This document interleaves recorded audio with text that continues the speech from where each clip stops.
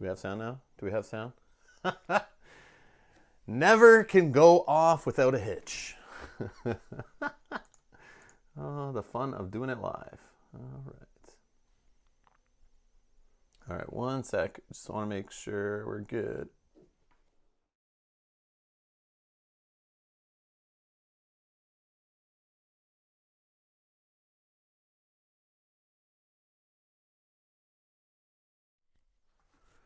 Okay, so you guys can hear me now? Can you hear me now?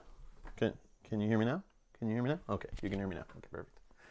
All right, so we should be okay. Hopefully you're okay. Anyways, what I was miming to you there was welcome back to Rob's Gaming Table. Today we're playing one of my favorite games, Scythe, game in my top 10. One of my favorites of all time. Played it a bunch. Haven't played it so much recently. We did we played Rise of Fenris live on the channel. Did a playthrough of that with 4 players. A few months ago. That was like the last time I was really heavy into Scythe. But I do love the game. I love pulling it out every now and then and playing it. It's great. Oh, such a good game. Such a good game.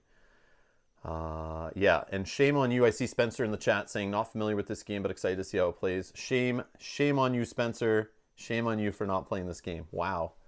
Yeah, I just assumed everyone's played it by this point. This is like one of the highest rated games for sure. I'm like 99% sure it's got to be in the top 100, right? Before I say that and find out it's not. Let's see where it's at on BGG. Oh. All right. So yeah, it's 11th overall on Board Game Geek of all board games ever made right now. Yeah, number 11 in the strategy category, my favorite category of games. And yes, it was re-implemented by super heavy game called My Little Scythe. But yes, it's a great game, designed by Jamie Stegmaier and published by Stonemaier Games. But yeah, it's so good. Excuse me. But yes, this game is so great. Love it. Sorry, tickle in the throat. BRB.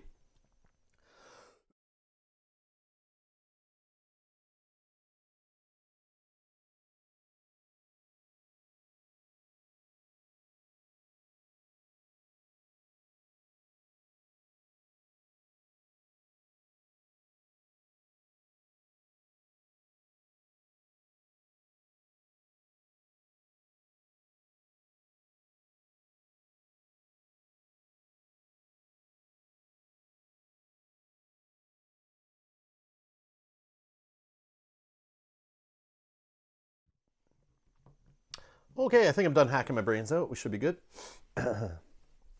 Okay. Spencer's embarrassed.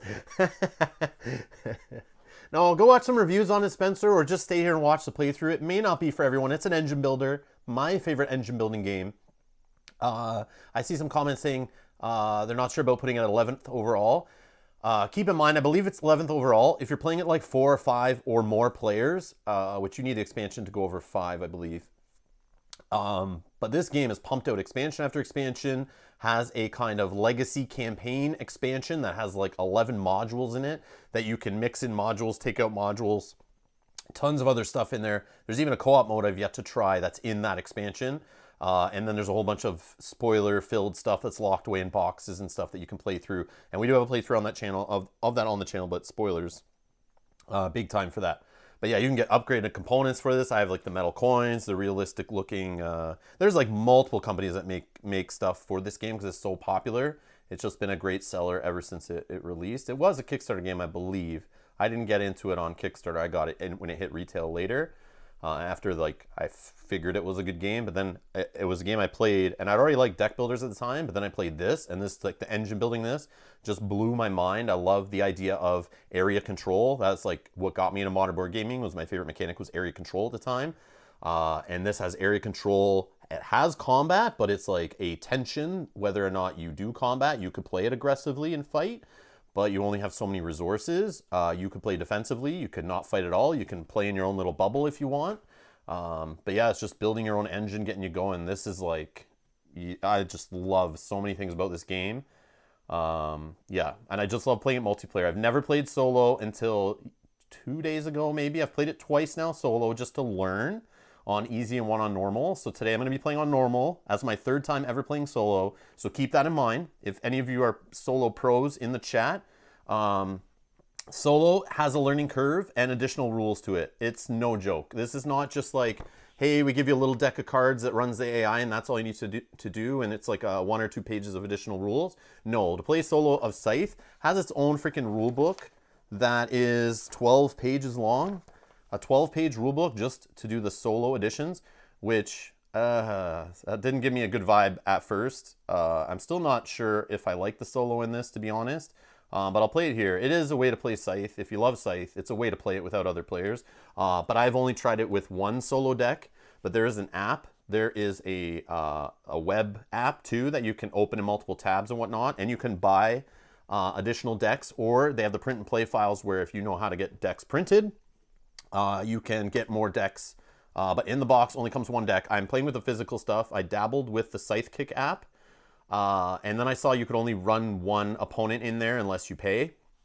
So I don't want to show off the game as solo for the first time and then tell people the only way they could do what I did was to pay more money. So I want to pay. I want to play with just the base that comes in the set. In the future, I want to do a live stream playing solo and have like 2 or 3 or 4 opponents. I'm sure that is probably more fun play-wise. It would take a lot longer. But if you're not a fan of this deck system and the additional movement rules, I don't see adding more of decks and more opponents improving that at all. But I was kind of blown away. Viticulture, yes, uses Automa. Okay, Automa is just a brand name of a guy who designs these solo modes in different games. He's just coined the term Automa. So that's just a thing. That's a brand name of a company that Stonemaier Games pays and other companies pay to design solo versions of their games. Right here, the Automa Factory. Okay, Automa Factory. It's like a one-man team. At least it used to be. I don't know if it still is.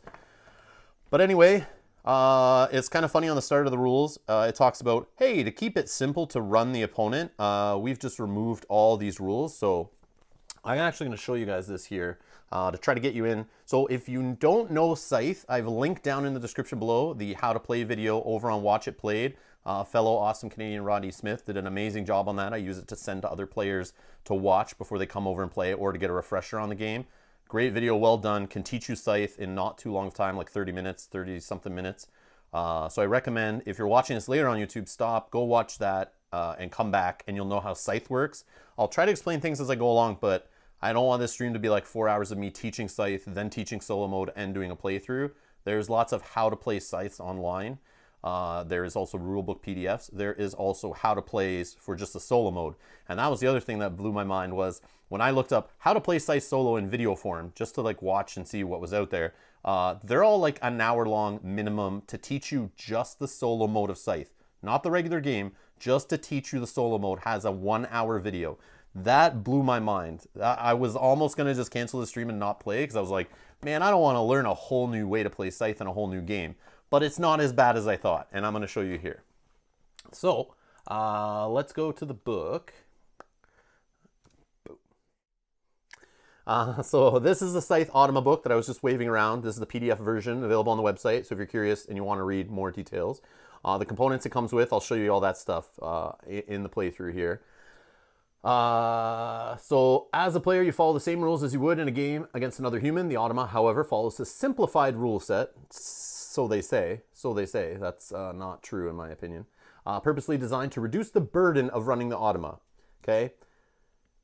I'll get to the good stuff soon, but I'm being a little negative here. So the Automa, they've simplified it. So they don't have recruits, structures, upgrades, objectives. They don't change their popularity score, so don't accidentally move it.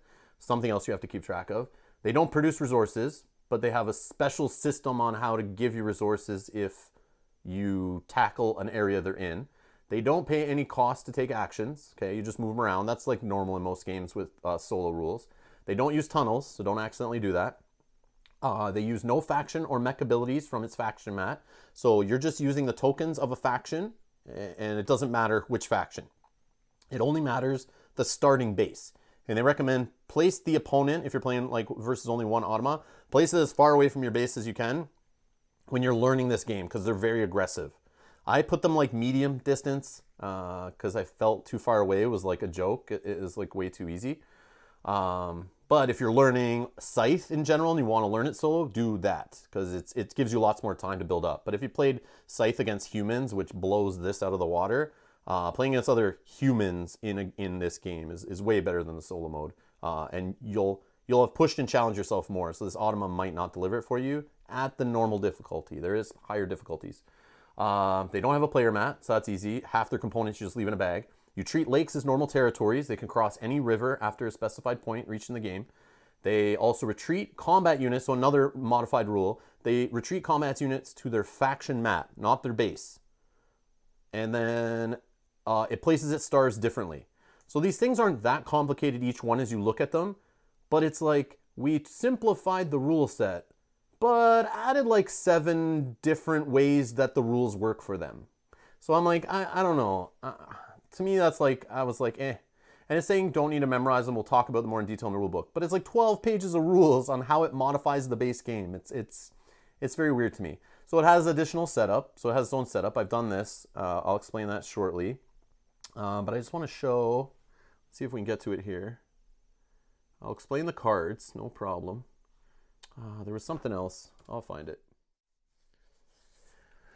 Let's see here. But keep in mind, all this is my opinion, and I'm not a solo gaming like expert. I've only played, I don't know, 20 games solo, maybe less. So I haven't played some other games solo, so this might be like normal. I don't know, but it just seemed like, whoa. Like I played Automa and other games, so I was like, I expect like a 2-page rules maybe? But this is pretty big. So the movement alone, like each version of move any unit takes like a half a page. So this explains like just how to move a mech when they're not attacking. But there's a different rule set if you need to move a mech and they are attacking. So it's like, it's just weird. I don't know. It's just weird. It's kind of dark. No, I don't know. But yeah, that's me. What do you guys think? I don't know. Am I being too negative? I don't know. Let's see.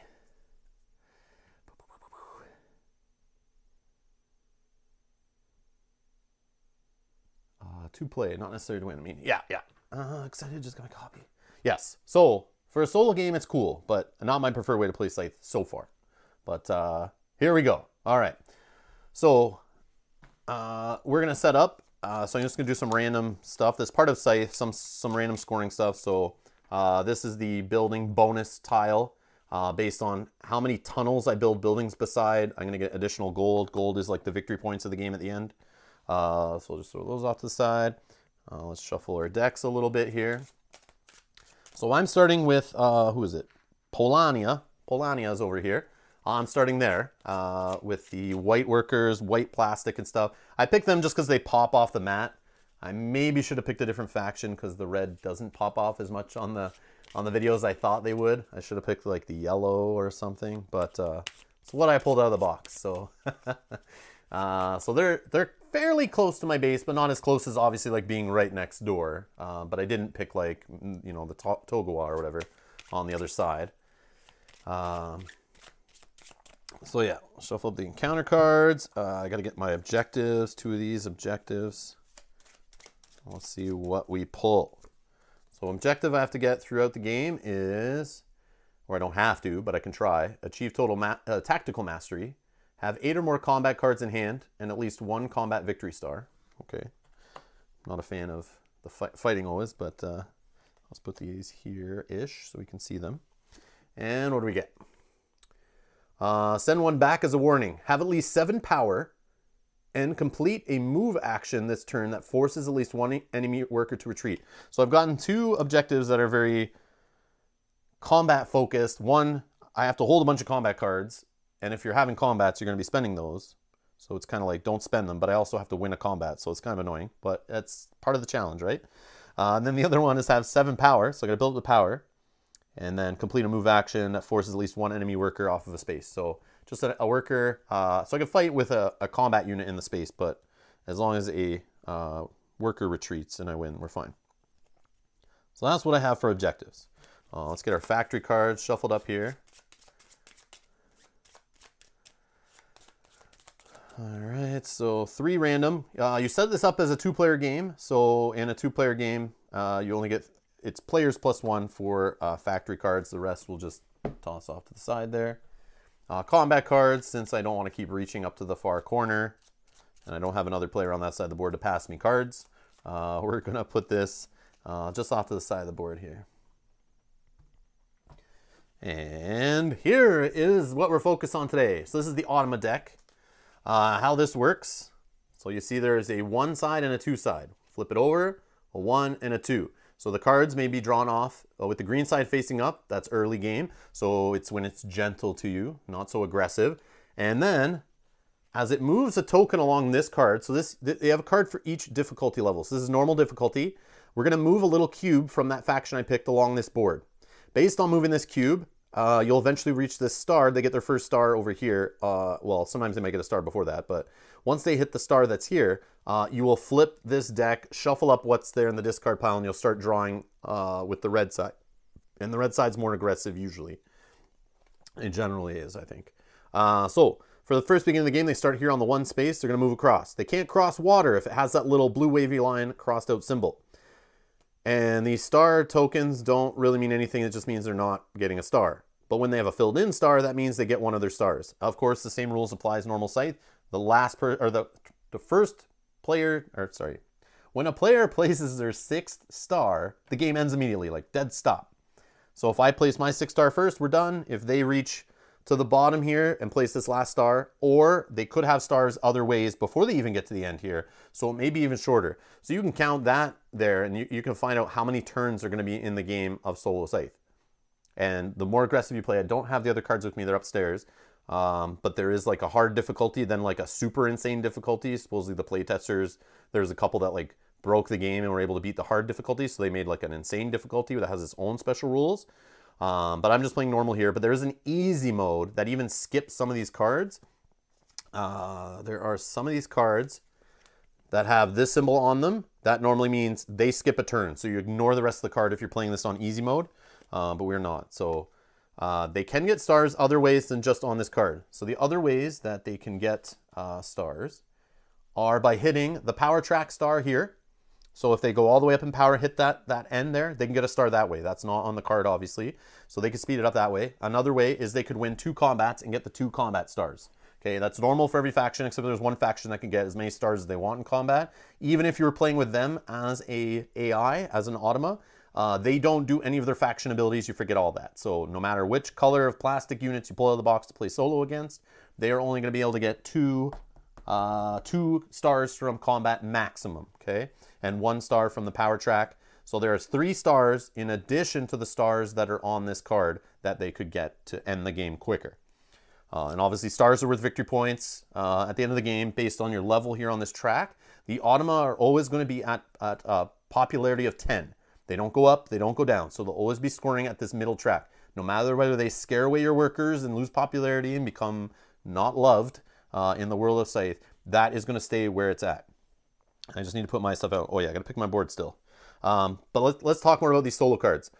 So the top row, you always look at the top row and it's your move action, okay? So you go along here and if you can't do one of these moves, if it's invalid, you just ignore that part, move past the slash and pick the next part. If all of these are invalid, as in they don't have the units on the board to do the moves, you just skip the move and you move down to the next part, which is called gaining stuff, okay? If they're playing a certain faction, it'll show it in brackets and they'll get that additional resource. I am playing against Rustviet, so they would get a worker and off their player mat, and they would get a second worker and a coin. But if I was playing against a different faction, they would only get the worker and the coin. Then there's another spot here that is what I get for recruitment bonuses. So to simulate when you're playing multiplayer and you've uncovered on the bottom of the mat, these little bonuses here that you get when they do the same action, like if they built a mech and you're a neighbor on the left or right of that player, you would get an extra coin. So if I see on the card, I see this symbol, it lets me know that the Automa is my neighbor and I get this bonus. So it kind of simulates that you'll still get stuff from other players, even though there's no players around the board. They'll randomly, you will get some of these bonuses. So it's not bad to still recruit. It's not like they nerfed it. You just play Scythe normal. You play Scythe just how you would, except you're going to have a super aggressive AI opponent up in your neighborhood, scaring your stuff away, unless you're aggressive against them. That's the only real difference. It's like playing against a heavy combat player. What else on here? Oh yeah, the next step. The next step. So as you work down a card, so as we're doing the level 1 side of the deck, you just move down. So move, they gain stuff, you get a recruitment bonus. Then you look at the center spot, whether you're playing with the card this way or this way. You're going to either A, move their star along this track down here with this symbol, where the gold star is, or if it's crossed out and it's gray, you don't move that track. So the way I said before, you could count those boxes and kind of understand how many turns are in the game. There are going to be turns where they don't move. So there is a tension to it, where near the end of the game, you might think they're going to grab a star because they're right next to a star, but then you flip a card where they don't even move that track, and you have another turn. So I like that part of it's fun. It's similar to when you're playing with other players. You don't know usually if they're going to close out the game. You're not sure. They could be holding something. They could move in, start a fight with you. They might be holding that 5 combat power card, maybe not. And then you realize they take their turn and they didn't even want to fight you. They just did something else completely different. The game's not over. Like, it still has that in this Automa deck, and that I think is special. I like the way they did that. So when you get past the second point here and you flip up top, you'll see they might do something like combat. If they're adjacent to you and they have at least 1 combat power, they will fight you with their character or a mech. That's what that says there. Or they'll just try to do a combat in a space with a worker by themselves and just kick that worker back to your home base. Or they'll try to get the factory card or an encounter chip if they can reach one.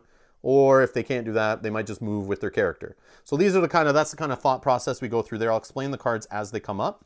Then there's a third section of the card, which applies if we're in a combat, where you ignore everything else on the card and just worry about this bottom bar here. And this is in a combat. If they're currently at 0 to 7 power, 8 to 13 power, or 14 plus power on this power track here, okay, they will get this many points. This is like them using their dial. So this is how many points they would submit to the combat. And as you know, you can only spend up to 7 in a single combat, whether you have 14 or 15 or whatever. You can only spend a max 7 on that dial. So you'll only ever see this go up to 7. But as you see here, no matter what power level he's at, he's going to try to spend up to 7. So if he was at 3, for example, you'd look at that first spot, and they'd only be able to spend 3. It's up to 7. So if he was at 7, he'd spend 7. If he was at 6, he'd spend 6. Okay, that's how that works. And then there's a blank spot here, but they sometimes will put a power card, and it's at random. Okay, sometimes they have 2, if I can find one. Wow, there are some. There we go. Sometimes they put 2 power cards in there, but you don't know because you draw this off the top of the deck. So if you're going to fight them for combat, you are drawing a card, then seeing what they're going to do in combat. You have no idea other than you know what power they're at, just like in multiplayer, or you know how many cards they have, but you don't know which cards they are, and they're going to flip them at random, and they're going to do, based on this deck, they're going to do a different power count. Like, look, they could do 0 power. They could do 5 if they're at 8 to 13.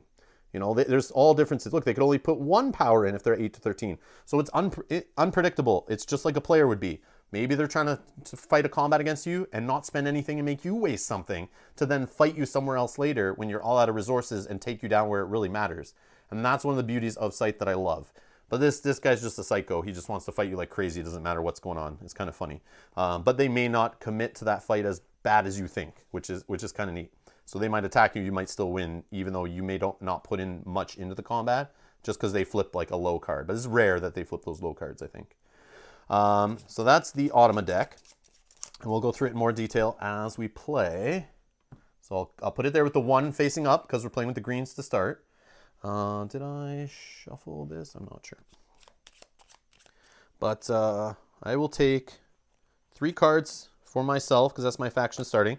I start on 2 power. They start on their power of 3 here. Whatever board you grab, that's what they get. So I just grabbed the red guys first, but they get two combat cards for the AI. Actually, let's put that. Let me see. Yeah, we can see that there. I'll put that there. I'll just keep this over here. Oh, this is the other thing about the AI. This is how you know it's not really a simple and intuitive AI. It obviously you play it over and over again, and you haven't put it on the shelf for months and try to pull it out. But it scares the crap out of me when I also saw, so not only 1 hour plus tutorial videos just on solo, a 12-page rulebook on solo for Scythe, but 8 reference cards 8 reference cards. This is crazy. So like I said, this makes it seem super silly. And I was like very like, what the heck? But so just one symbol on that card, this is the stuff you have to follow. And we'll go through it as the cards come up. But it's like a little like flow chart here of like, let's see, let's do this and then this. But if it's this is okay, then we do this. And there's tiebreakers, combat, the turn order, and just it's the movement. The movement's the crazy part. But there is a section in the book. There is a section in the book that explains. I should have probably shown this. Here we go. Hello, Sam. All right. So designer note on the right there in the green. This, I read this after reading through the rulebook because sometimes I skip these designer notes and read them later. Designer note, the movement system has a learning curve, and the first time you play, it will take some time. As you gain experience, the process will speed up dramatically. As you see, there is no need to go over every possible territory. You'll learn to spot which territories are relevant for consideration. Example, for the move worker action, you'll focus on only the areas where the automa already has as many units, and for move mech/character, you'll focus only on the territories close to human players' combat units. In most cases, you'll be able to visually identify 1 to 4 territories that could be relevant, while all others can be ignored. So obviously they knew in playtesting this had an issue. This had an issue. Okay, so they realized like maybe it's too complex for this, but it's probably the only way you can really do Scythe solo. So it's neat that they did a solo mode for it. But again, I still would rather play this multiplayer with people at this point. I have other games I'd rather play solo, I think. So far. That's my impression right now. But we're going through the 3rd playthrough, so we'll see. Okay. So I'll leave these reference cards over here, but the one I want to show you. So on the automa turn, so we always go first, but on their turn, you just draw an automa card. If you're playing easy mode, skip it based on that symbol I showed you. They perform a move, they gain their stuff, you gain a recruit bonus maybe, and then you update the star marker. That's it. That's all they do on their turn. That's it. Super easy. And then you're like, wait, I just need to move something. Now I got to look through my book of reference cards here. It's just funny. I don't know. But anyways, all right. Let's see here. Let's see. Okay. So we got to pick a player mat. Super important. So I was just testing lighting, but we will. So I don't think Polania has, there's 2 factions that have errated combinations that they recommend not to play together. Not my game, but we'll keep listening. Rob streams are, oh no. Hey Dragon, how are you? Thanks for joining the stream. You guys are crazy. All right. And I'll stop ranting about the rules, but that's just my impressions. I wanted to give that. I was like, man. And then I saw all the tutorials have like tons of views, and I see why. Because, yes, that was creepy. Okay, that's almost creepy.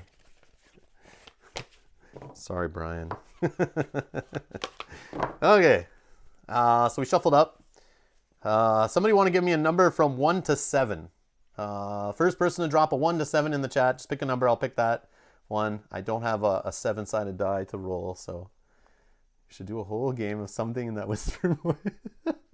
Mel's quick enough with a 3. Matt puts a 20 or a 2-0 and he fails. All right, we're going with 3. Mel was quickest, so I'll just go from left to right. 1 to 2, 3. This is the Matt we're gonna pick.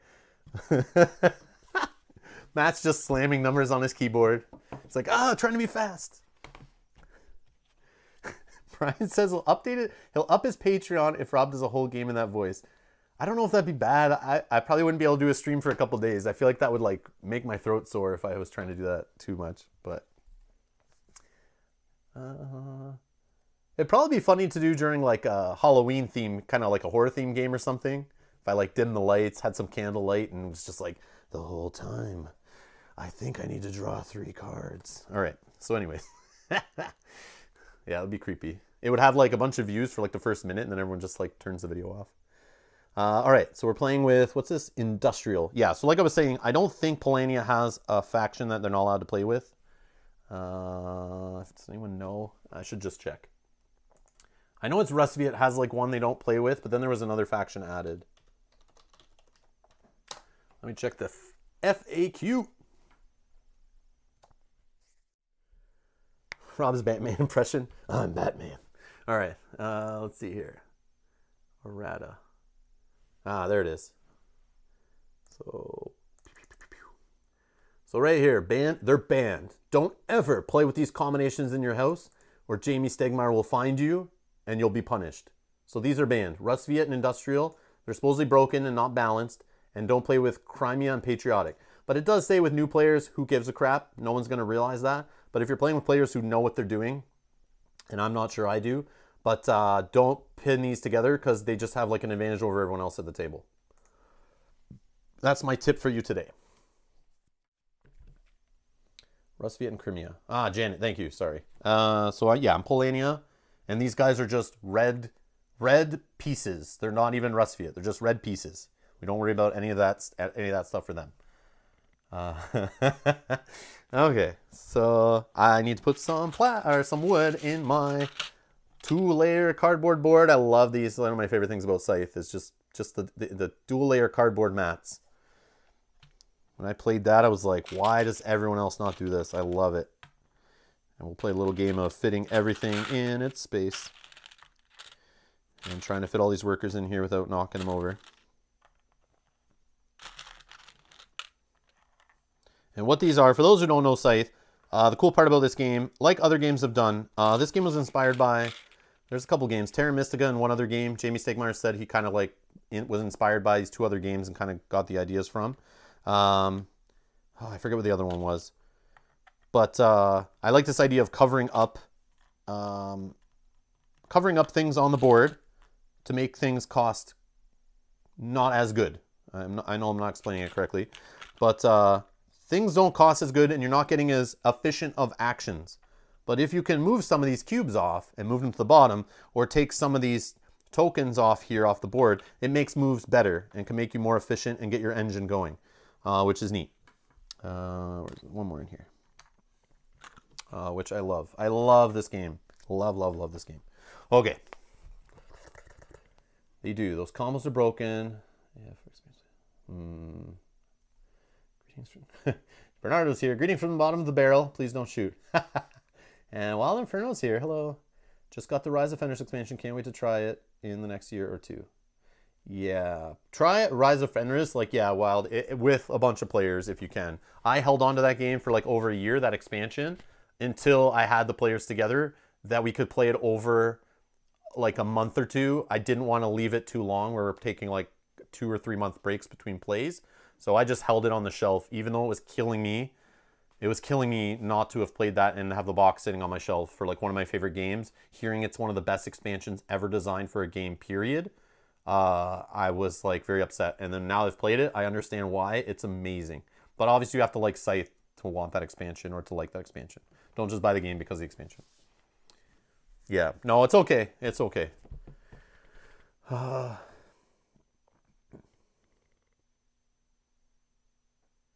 Marcus, I'm with you, man. He misses gaming. In person, solo games are great, but there's just nothing like a real opponent. I agree. I was the same way with video games. As a kid, I loved playing video games in my room growing up, but then once I realized there's like 2-player games, like sports games, fighting games, shooting games, whatever, as soon as I realized I could play with my friends, that I was addicted to it. I just love trying to outsmart or outmatch a human opponent. And then when online gaming kicked off, like I buy most games if they have an online component in video games. I don't even play the solo mode. I don't want to play against your crappy AI opponents. I want to like, you know, nothing like playing against a human. Like having a human brain try to outsmart you. I love it. But these guys do an okay job of coming up with AI stuff, I think, but considering. But yeah. One of these days we can do a virtual game, all of us with our own copy, and move the pieces for all. I see people do that where one person has the game and then everyone else just kind of directs the person to do their moves for them. It's just hard with like cards and stuff, right? You have to have like, there's hidden components in this game. So Mel doesn't count as an opponent. Get out of here. I wasn't saying that. I'm just saying solo versus multiplayer in general. But yes, like I said, I would rather play this game 2-player with Mel over playing the AI. Any day of the week. Any day of the week. Unless she was busy working and I want to play in the daytime, here I am. Scobber's trying to start trouble. All right. So let's shuffle this up. I already get myself in enough hot water. I don't need your help. I'm in trouble. All right. Okay. I think I have everything set up. Oh, no, I don't. I got my objective cards. Popularity, I'm starting on 2. And gold, I need 4. Okay, I'm going to keep my gold on my mat here. I don't know if you guys can see that. Let me see if I can shove myself over a little bit. That good? Oh, okay. There, you guys can see my board. All right. Actually, I have room. There we go. There we go. We're good. All right. Marcus, you're spoiling my final thoughts at the end of the video. That's where I'm going to get to. We'll talk about the digital version of Scythe when we get to the end. All right. Okay. Let's see. So I get to go first. I think I've done everything for setup. Again, I'm going by memory. But yeah, it should be okay.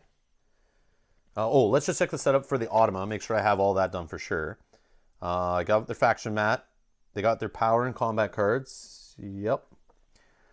They got 5 coins. Yeah, I gave them 5 coins, so they start off at 5 points already. Place their token on the 10th space, their popularity token. 2 workers on the board near their home base. Done. Place mech, stars, and the remaining workers on their faction mat. So remaining workers down here. Again, they don't have a player board. They don't have a player mat. None of that business. So they just have this one board. So we put their workers here, the stars here, their mechs here, okay? And if they lose in a combat, they're with their mechs or their character, they go back to the mat. And we pick the Automa card and we shuffle the deck. All right, so I think we're good. I think we got everything set up, but I apologize if I missed something. I'm sure we'll figure it out as we play. Okay, my turn first. What are we gonna do? Let me take a look at my board here and see what's crap and what's good to build. So it looks like feeding my recruits costs 4 food. That's kind of rough, but I do start with food and or lumber here in my starting area near my home base. So buildings, lumber, it's only 3 right now. I can get it down to 2, but look at building a mech costs me 3, but I could get it down to 1 for metal. And upgrades, that's moving the cubes from the top bottom to make an action better, to reducing the cost on a bottom row action, only cost me 3 oil. So nothing here is that cheap, but I get lots of gold if I keep doing upgrades, and building mechs and building buildings are good. But if I do the enlisting, this board's kind of telling me not to enlist too much, Rob, because it costs 4 food and you don't get any gold out of doing it. But the AI could give me bonuses from doing that. And it's only 4 things you need to do to get a star. You just have to cover up these 4 icons here by moving these recruit tokens over. So that might be a good way to go. And too bad, no oil or iron. Exactly. So what I was trying to get to, as Wild's pointing out, I kind of got a little bit screwed on my board setup here, but this is fun. Oh, I have a faction ability I want to cover. I can pick up to 2 options on the encounter cards. I just realized that. So we'll deal with that when I draw the encounter cards, which are me going to these spots with these tokens and picking them up with my character only. Okay. So let's see what's here. So move is tied with buildings. I like to move. Move is good. I like to trade to get resources, but again, the bottom row action is kind of trash. Producing, I need to get to the metal or the oil up here, I think. But I need to get river walk to get across there or build a mine. What do we do here? I like to get that encounter as fast as possible since I get 2 options off it. Could give me the resources that could lead my strategy. So I should probably lean into that. So I think I'm going to start by moving. And what I'm going to do is move 2 different units. So it's 2 separate move boxes here. So I can pick 2 different units and move them. I'm going to move my character as 1. And then I'm going to move this worker over here. Okay, he's going to go in the village and hopefully start making babies. And we can get some more workers on the board here. Industrial bears, interesting. Yes. Okay, so that's my turn. I put my little peg here, and that signifies that I've used this action. So this board is divided into 4 actions. I can only pick one. and I could do the top and or bottom, but I have to do them in that order. And I put a token here to say that I can't do that action again next turn. So I have to pick a different space. So if they put a token here, a little pawn, so that you're not doing the same action over and over again. There is a faction that does break that rule, but I'm not playing that faction. And it is this faction, these dirty guys. All right, so anyways, now it's on to the Automa. So let's start the process by drawing a card from the deck of fun. Okay, let's see what they're going to do first. This one's kind of simple. So they're going to move a worker, okay? So let's see what move a worker means. Okay, so here's the symbol. I go to my reference cards, I find that symbol. So let's deal with the movement. So first, I'm going to select an Automa worker closest to the Automa's home base. Okay, and that could include on the home base. Target is reading order. It's English reading order, left to right, top to bottom, okay? Then I'm going to choose a valid hex, okay? And in the neighborhood of any Automa unit, so neighborhood is a term that they teach you in the solo rules. It's basically anything near a unit that they can move to within one hex. That is the neighborhood, including the space they're on. So you're checking each neighborhood of every single unit and kind of finding the one that fits all these rules. So the valid hexes have to be in the neighborhood of any Automa unit, so any of their units, or in the neighborhood of their home base. There has to be no enemy unit there and no other Automa worker. So another overall rule that kind of makes it simpler to understand. These little wooden workers, they can never be in the same space as another one. So if they are, I've done something wrong, yell at me in the chat, I've messed up. Only one little wooden guy in each space max for the Automa. Same goes for the plastic units. A character can never be in the space with another mech. So these mechs can't be in the space with another mech or can't be in the space with a character. If I've done that, I've messed something up, please yell at me, okay? So that's usually the check here, is no Automa worker other than the one selected. So a place where that guy is, if I pick this guy, his neighborhood includes his space. And that does count as a valid space. And then I check all the other hexes around him as his neighborhood. But again, they can't move across water right now. So all these 3 hexes that are above this river or whatever, he can't cross, yeah, rivers. Yeah, he can't cross rivers yet.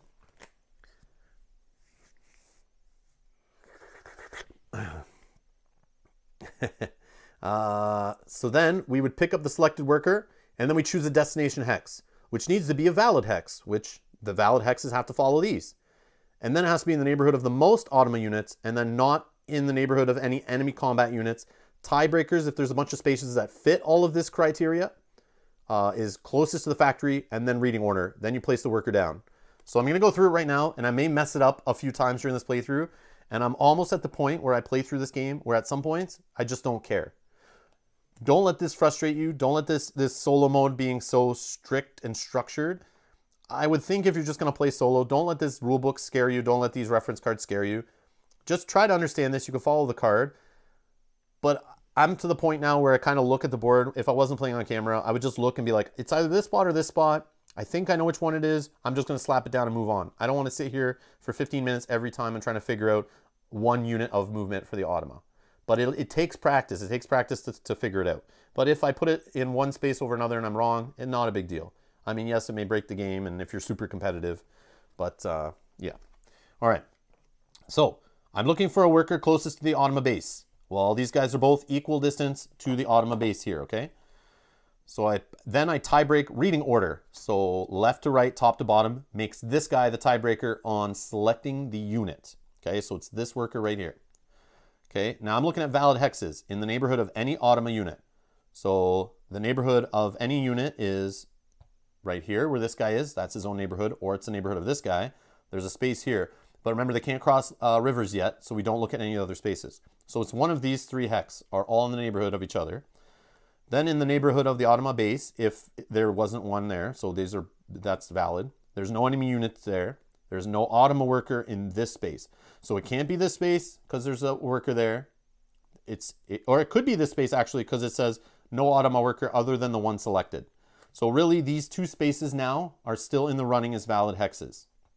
Okay. Then it says pick up the selected worker. Okay. Now I look for a valid hex. We know these 2 hexes are valid. We've already determined that.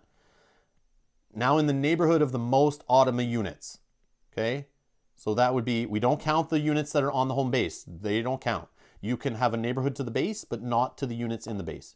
So there's only one unit on the board right now, And these are both in his neighborhood, okay? There's one neighbor to this space, one neighbor to this space. Then I check, not in the neighborhood of enemy combat units.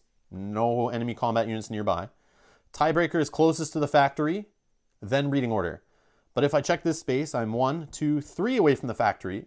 This space is 1, 2 away from the factory. So it's this space. That breaks it. I don't need to do the reading order. We know that this worker moves here.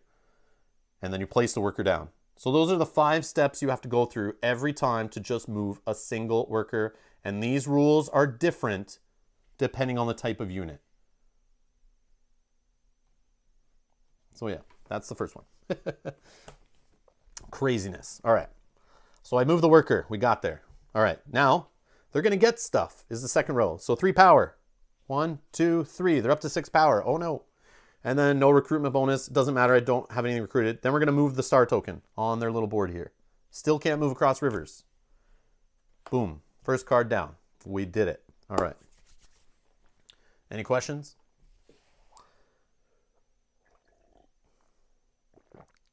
Tiny, you don't own... Oh my god. Okay. Animation Raptor and Spencer, I need to talk with you guys after. I'm not impressed that both you have never played Scythe. That blows my mind. Blows my mind. But you're buying everything that comes on Kickstarter without even knowing if it's any good. But you're not playing Scythe. This is an 11th highest board game ranked on Board Game Geek of all time. So good.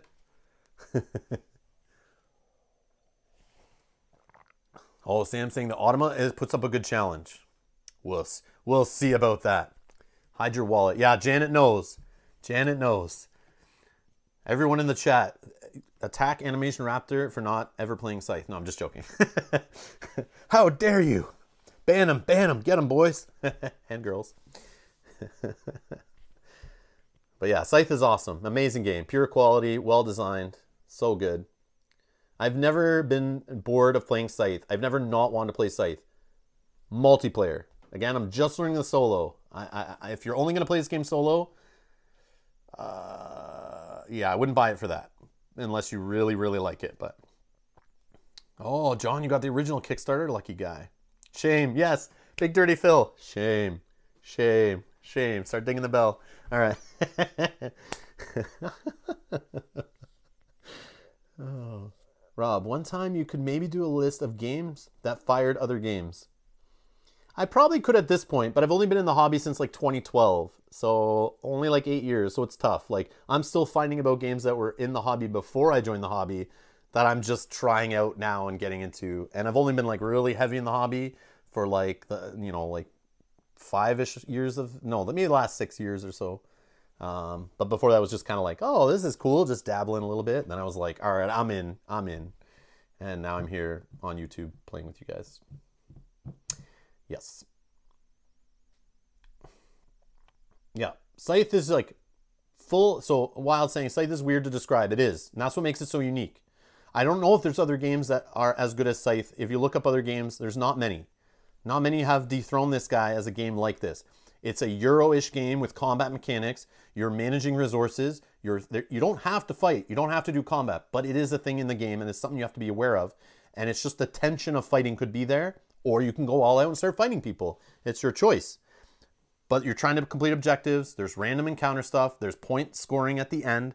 I just love how there's always the tension of the game could end before you're done building your engine and getting all your points going.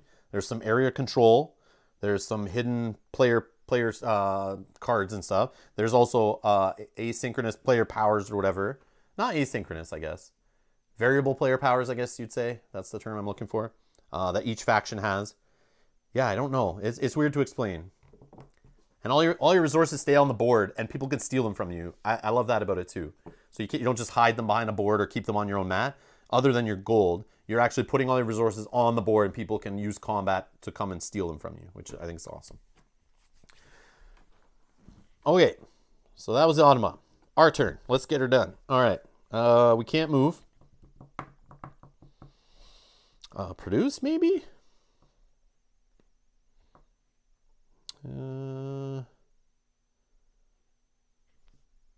Yeah, let's just produce, I guess. So we'll get a worker because of the village for producing, and the other packs will produce that as a wood right here.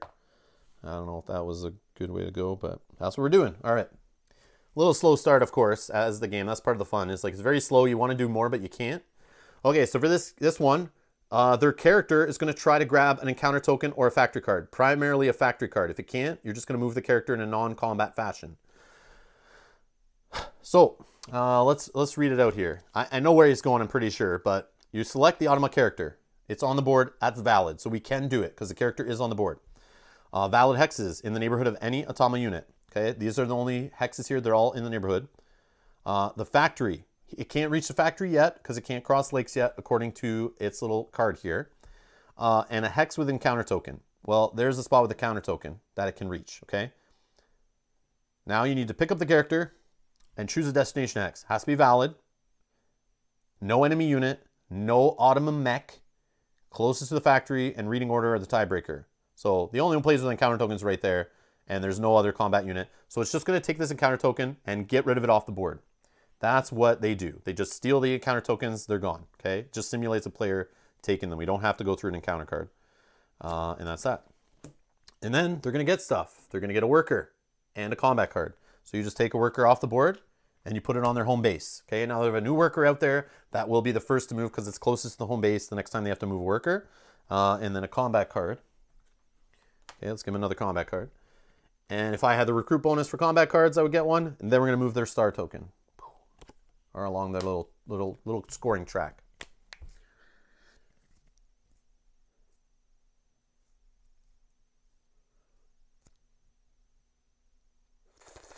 Okay.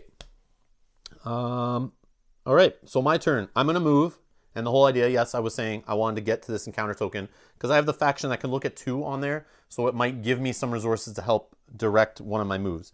Again, I haven't played Scythe in a while. I played the solo just to learn it the other day. But yeah, don't watch this to see like pro level Scythe play by any means. This is just a playthrough of the solo mode to show how it kind of works. Or show how it works. I guess not kind of. Okay. And I like to have a little fun on the stream too. So this is definitely not trying to like score the most points or anything. Please, please, please, please understand that. Okay. All right. Next is, what did I say I was going to move? I could trade first. Patterson Leong, thank you for subscribing. All right. I could trade just to get some wood so that when I go to move, I will have wood to then build the mine to help get me out of here to get some metal and oil, hopefully. So I think that's what I'm going to do is trade. Spend a coin, get 2 wood. I'll just throw that, I don't know, on this space with the wood. Sure, sure, sure. Okay, I can't do the bottom row action onto the Automa. So this would say skip the turn if you're playing on easy mode. We're not. If they were that faction, we would need to do some fighting. They're not. Then they're going to try to move a worker. Okay, so a worker closest to the home base. Neighborhood of most Automa units is here. You can't go on these other 2 spaces because they have workers in them. So it's obviously going to be this space. That's that. And they can't move over the rivers yet. They're going to get another worker. Throw that on the home base. Okay, and then they're going to get a coin. And then I would gain a popularity, but they're going to move again. They're pushing here. They're going to move that track along. So one more push here, and they'll be able to cross rivers already. And I'm in trouble. All right. All right, let's do some movement, I think. Yep. We're going to move. So we're going to do the character in here. Then we're going to move one of these workers.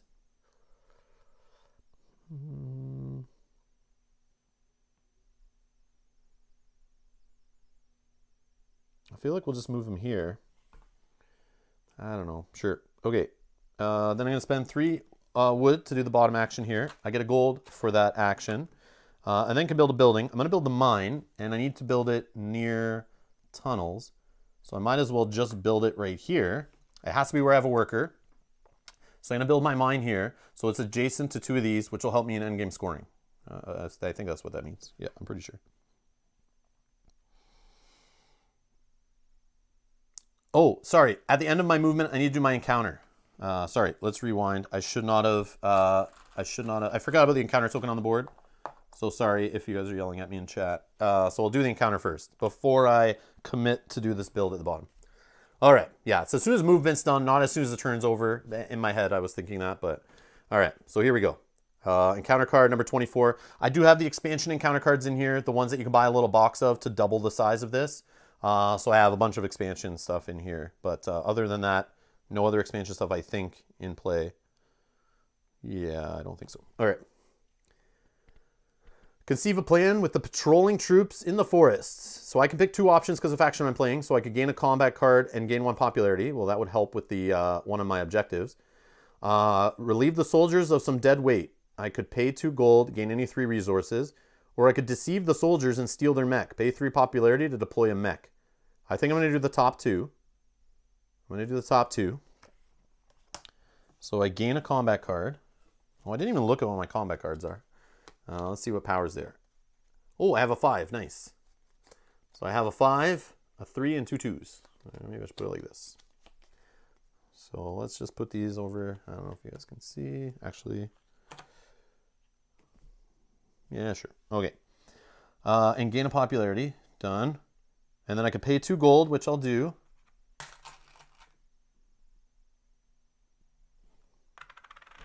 And gain any 3 resources.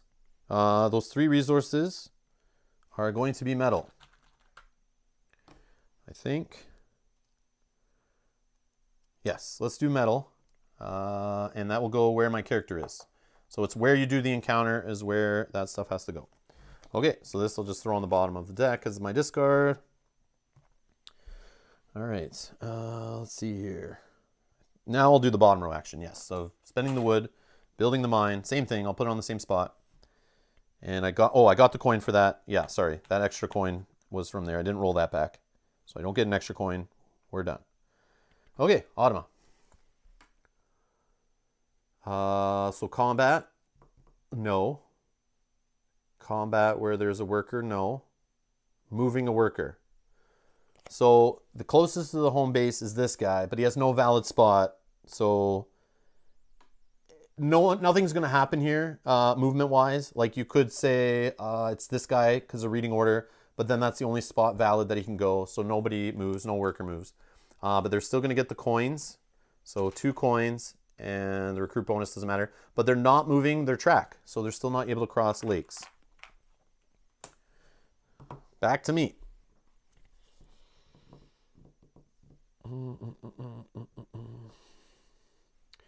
So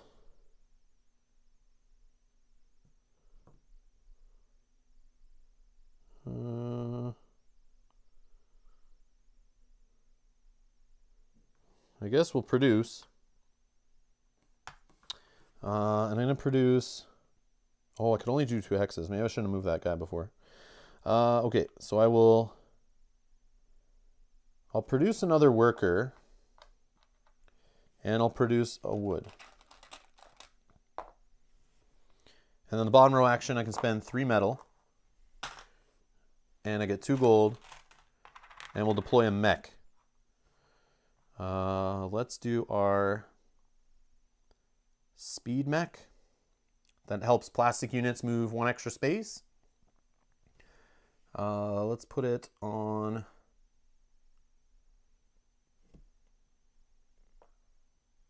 this space, I guess. And that's it. All right.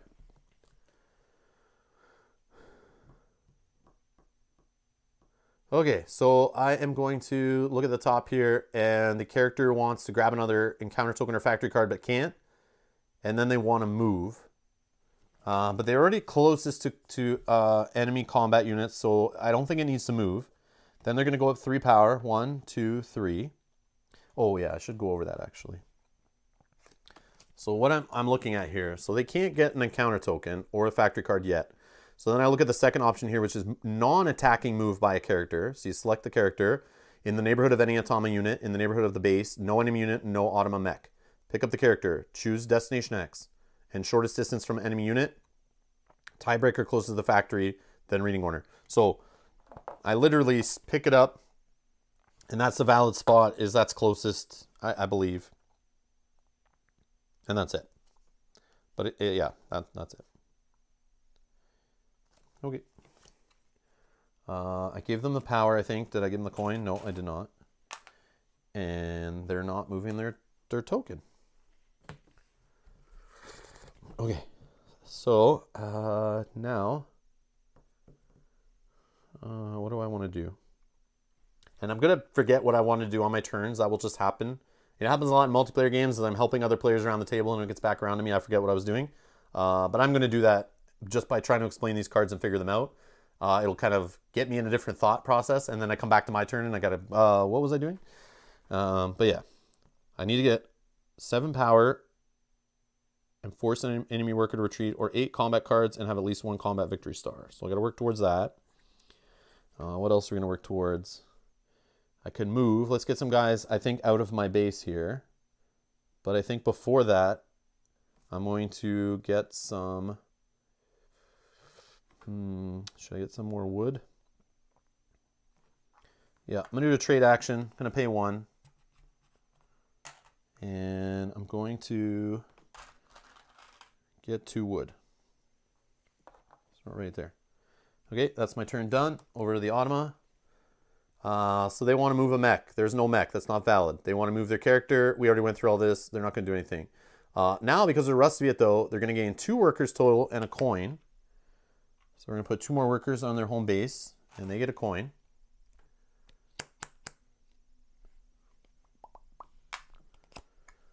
And then they're going to move their track. They're going to move the track. So now they're officially able to move across rivers going forward. So I got to remember that. Now things are going to get fun. All right. My turn. I think it's move time. Yes, because we got the wood to prepare for that move. Okay, so we're moving. I could do 2 units. And plastic units can move 2 spaces. I feel like I want to get upgrades going, just so I can reduce the cost of some of these things here. But we'll see. All right, so this mech is going to go through the tunnel. He's going to go over here. And that's 1 move, 2 move. And he's going to bring these 2 little workers with him up to this tundra space. Let's see here. My character is going to go through the tunnel and come out this mine, I guess, and move to here. And that will be that movement. I believe I did all that correct. So I end my turn on an encounter, or not end my turn, but end my movement. We'll do another encounter token. Let me move these over here. Okay, let's see what we got. Card number 22. Offers some advice to fix a broken pulley at a defunct mine. Gain 2 gold in the popularity. The next one, haggles for some cheap ore from the mine's owner. Pay 2 and gain 4 metal. Ooh. Or cut the pulley loose without hesitation. Pay 2 popularity, build a structure. Man, I'm not paying popularity. Get out of here. So let's do the first 2. So we're going to gain 2. And 1 popularity. Gain 2 gold, sorry.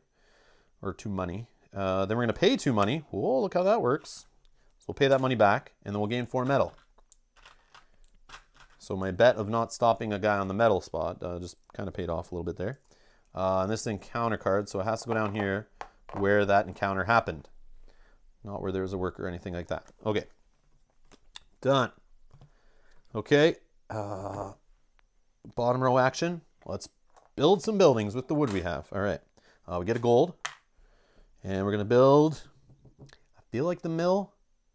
Let's get some more resources pumping. What do we want, though? Food? We can put it on the spot with food to get more food going. We can put it on the spot with wood to get more wood going. I only have 2 more buildings to build, though. But I mean, or I could put it on the spot with the oil, and we can just start pumping oil out. I feel like it's the oil.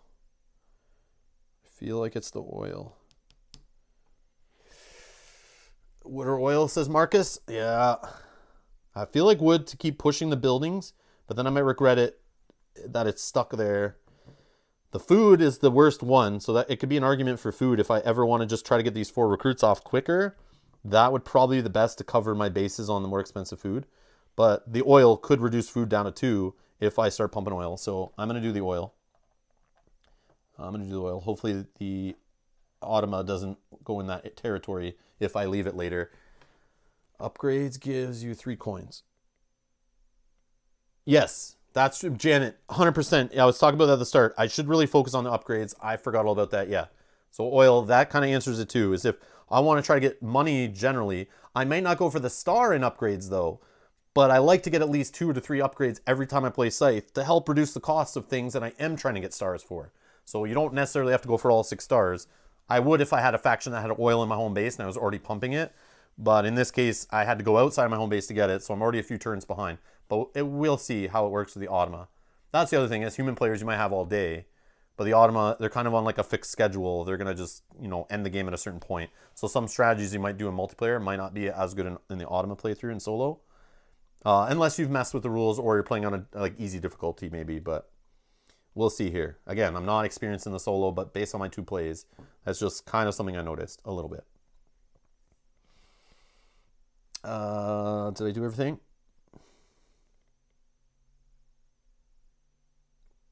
I think so.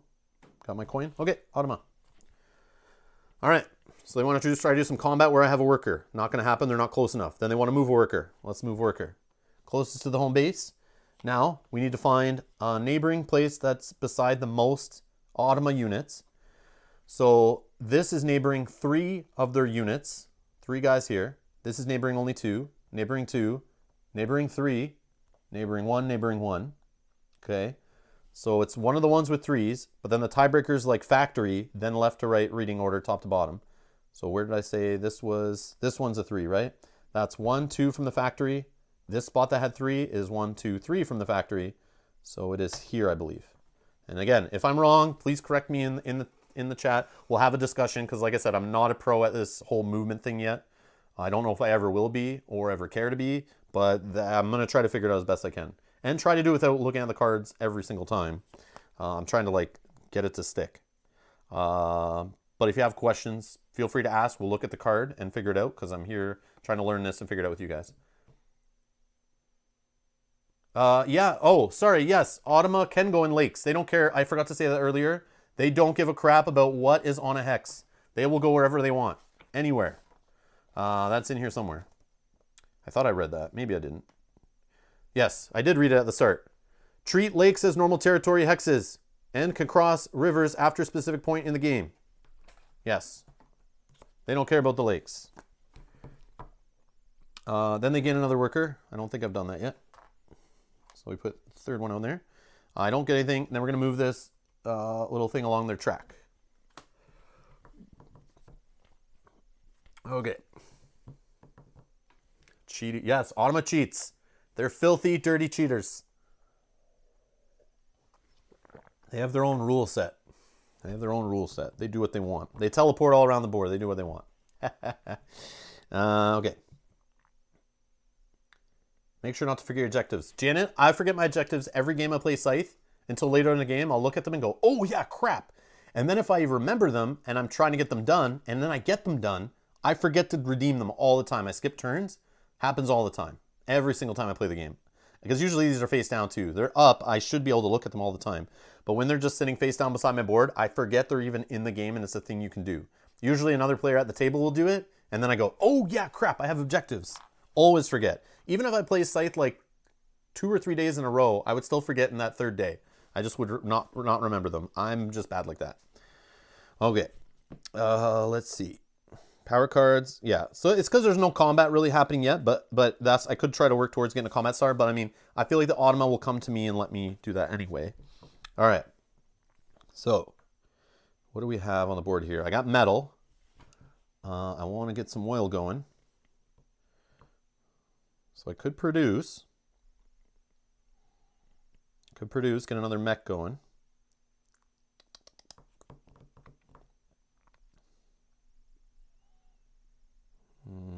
Yep, I think that's what I do. All right, I'm going to produce. I get to pick 2 hexes and one where the mill is. I do have to pay a power to do this, though. So I played a power.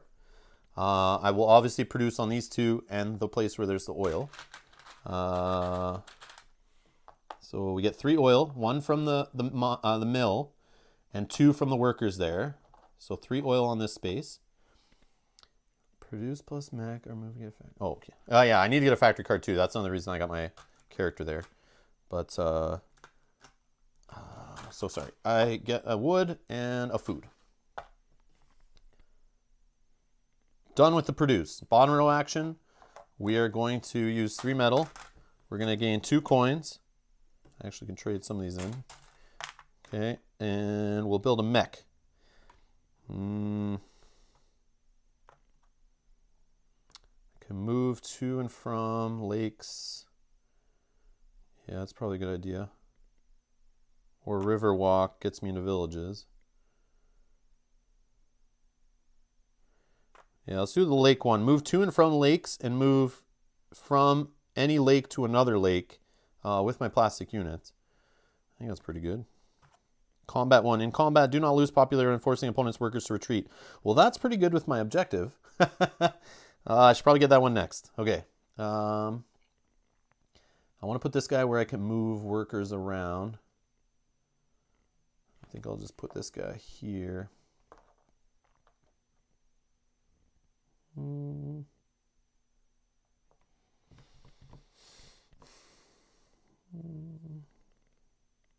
Yeah, sure. I don't know if that's the best spot, but that's where I'm going. All right. Automa. So they're going to skip this first part in brackets because they are not playing that faction. Only cool kids play that faction. That's me. Then next, just kidding. All right, then we're moving a mech. There's no mech on the board. That's invalid. Oh yeah, they haven't got any mechs yet. Oh, they're about to get one. Then we're going to move worker. So we'll take one of these ones from the home base. Now we're going to do that whole neighborhood check thing. So right here, 3 in the neighborhood of. There's 3 here. And a bunch, 2 here. So it's one of these 2. Closest to the factory, though, I believe is right here. So that's where that worker is going to go. Then they get another worker. Their final worker is now in their home base. Then they're going to bring a mech on the board into their home base. They would bring their character, but their character's still on the board. Remember, the character could go back to their board after losing a combat. And I'll make sure that happens. Just kidding. All right. Then they're going to move one along the star track. Okay. Star track. Not Star Trek. Just for those who are making notes and trying to figure out the game. Just kidding. All right. Cheesy jokes. All right. And then movement. Yeah, let's get a factory card going. Oh, I didn't leave room for a factory card. That's what I didn't do. Let's do this.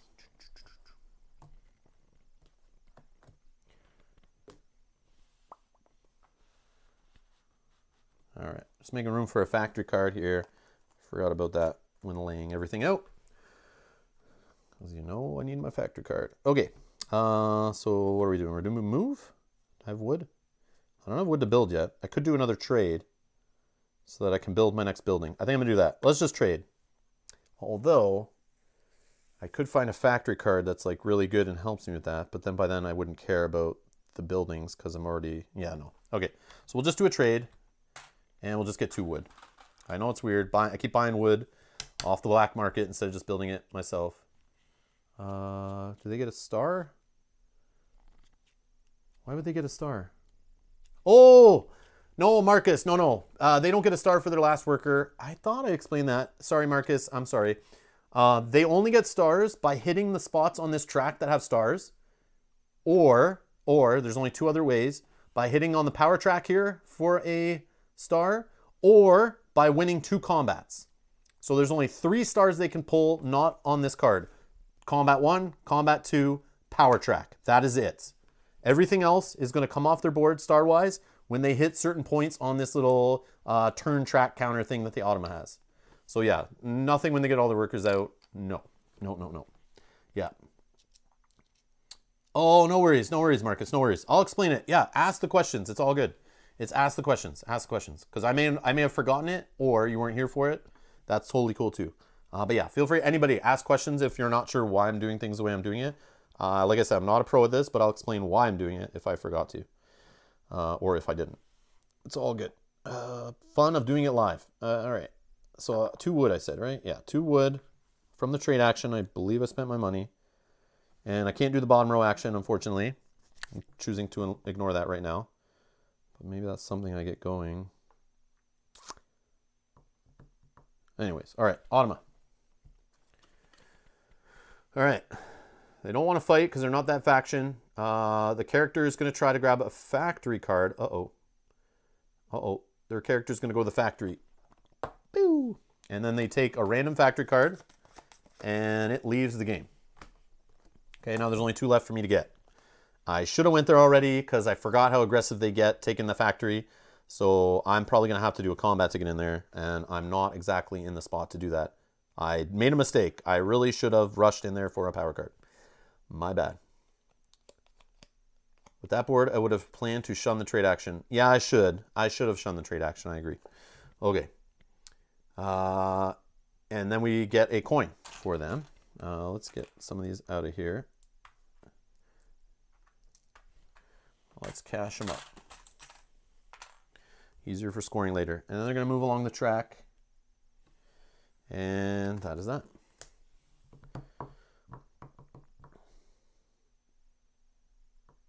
Okay, so now we're going to the move action.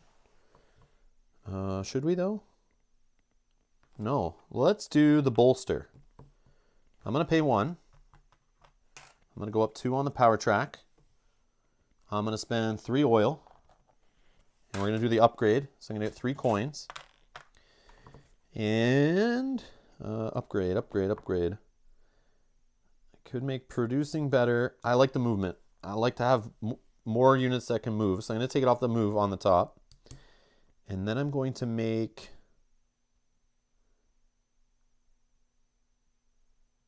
Let's make producing faster or cheaper. So I only need to spend 2 oil now. Okay, and that's that. On a card. So they're not that faction. They're going to just move a worker. So we take 1 off their home base. Let's see here. Neighborhood of the most. So this is 2, this is 2, this is 2, this is 1, 2, 1, 2, and it's reading order. Top, I think it's this spot. I think it's that spot. Because that's top reading order, left to right, top to bottom, when I have a whole bunch that are tied. Actually, no, sorry, it's closest to the factory first. Closest to the factory. So I think it's this lake. I think it's this lake. Oh yeah, sorry, there's 3 units there. 3 units, sorry. 3 units. I think this is the only spot. Yeah, it's this spot because there's 3 units there. Wow, I got there. Okay. And then they're going to gain a gold. And then they're going to move their track to the 3rd row. Almost flipping over to the aggressive side.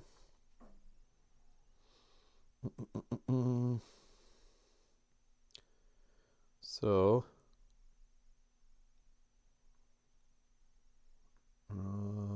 producing. I think I'm going to move.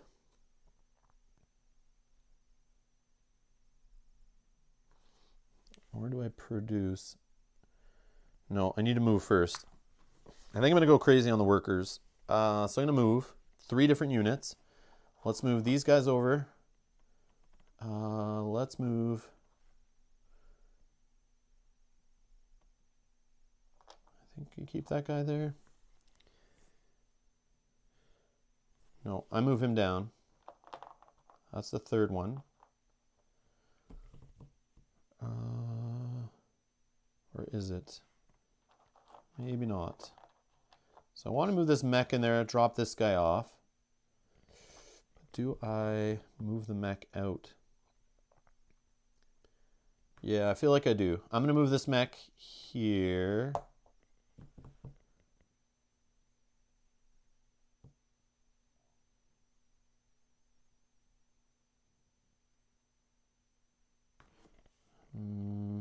No. Yeah, I'll move the mech there. Then I want to... So the mech moved 1, drop the guy off 2. That's 1 unit movement. Then this character is going to do a whole move in the lake and then move over to here to this encounter token. Because that's its 2 move. It can move to and from lakes and bring the metal with her. And the last one...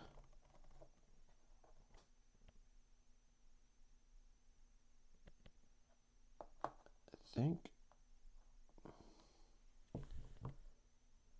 No. want to get metal going to build the mechs.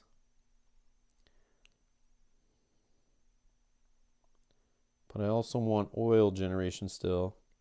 So I'd be doing the mill, 2 other spaces, worker.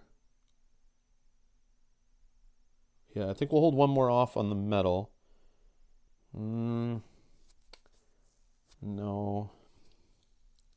No, let's move these guys. Yeah, let's move those guys. We'll just keep this mech with them. So this mech was 1 move, this mech was 1 move, carrying those workers, this character. I think it's my 3 movement. Okay, so I think we're okay. Those are my 3 movements. Then I'll spend this 3 wood to do the bottom row action. I'll get a coin. And I'm going to build. I'm going to build the monument. It has to be where I have a worker. And this isn't really good for scoring purposes, but I guess I could build it on that mine.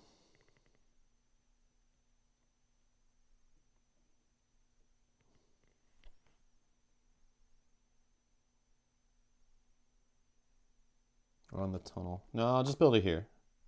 I'll just build it there. That's fine. Oh, start the encounter. Yes, thank you. Forgot again. That might change, but I don't think it'll change much, but all right. Number 3. Herd the sheep on the hillside for an afternoon. Gain 2 food, 1 popularity. Serve lamb for dinner tonight. Pay 2 gold. Gain a worker and 3 food. Ooh. Or use the sheep to trip up a passing mech. Pay 3 popularity. Deploy a mech. So I'm going to do the first 2 options. So gain 2 food and 1 popularity. Then I'm going to pay 2 gold to gain a worker. Okay. Oh, that's neat. Oh, so I can build it down here. It doesn't make a difference. Still got this one covered. Then 3 more food.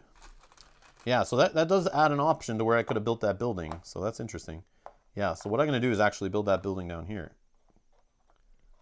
Yeah. There we go. Got a monument hiding down here. That's fine. All right. Thank you, guys. I always forget. I would have looked down next time I go to move my character, and I'd have been like, oh, whoops. Yeah, I always forget.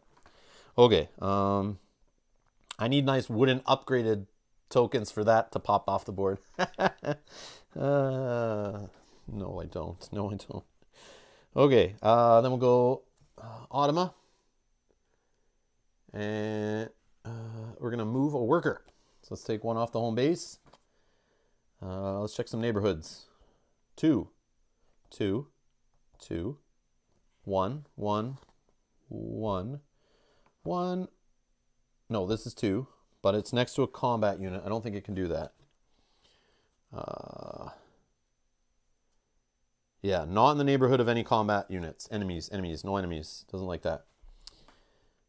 Closest to the factory with 2, I think, is this lake. Because there's 2 here. I don't see anywhere where it could be 3, but I might be missing something. I know, I do need all the bling.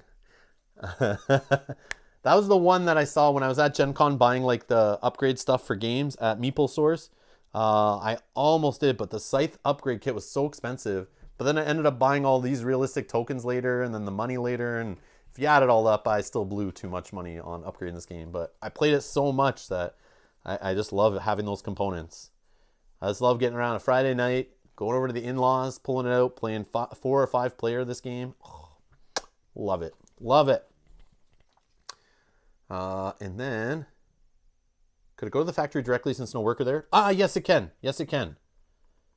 Yes it can. You're correct. Because, yes, there's no worker in that spot. Absolutely. Absolutely. So the closest to the factory would be there. And it's still, that is a spot that is in the neighborhood of 1, 2, 3 units. So that is the spot. Thank you, Marcus. For sure. For sure. That is the spot. I'm pretty sure now. Because there's no ties now. That's in the neighborhood of 3 different spots. I just forgot there was no worker there with this guy, so that's still valid. Combat card. They draw another combat card. And then they're giving me a list bonus for combat cards. They're not moving their track. So I don't have to worry about them flipping the deck yet. Sweet. Yeah, I agree, Buell. I agree. Yeah, it's one of my favorites. This game just like, oh, just blew my mind. Yeah, it just blew my mind. I was like hooked instantly. I was like, wow, this game, I just love everything about it. It's so different.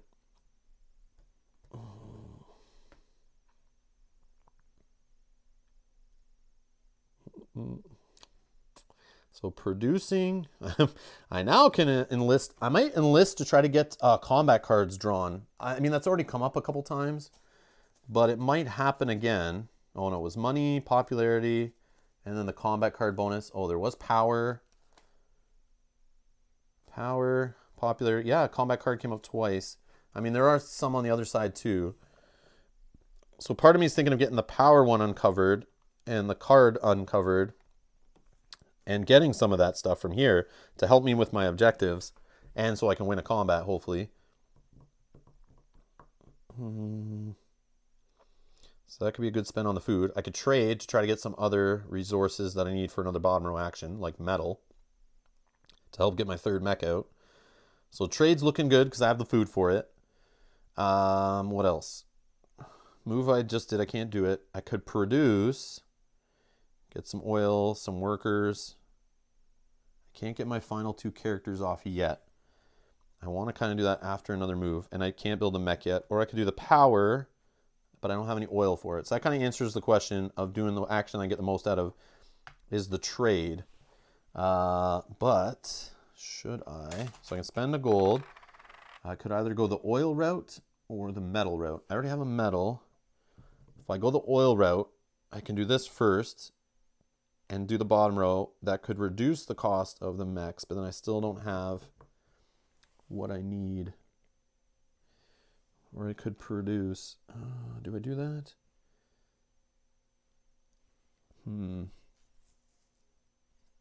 But I could produce the metal I need.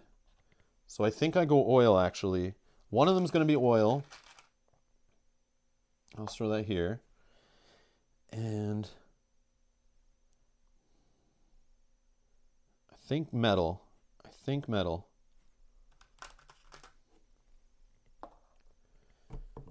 Because then if I reduce the cost of the mechs, that puts it down to 2 cost. And then I have 2 metal there ready to go. And if I produce, I'll get 2 metal there.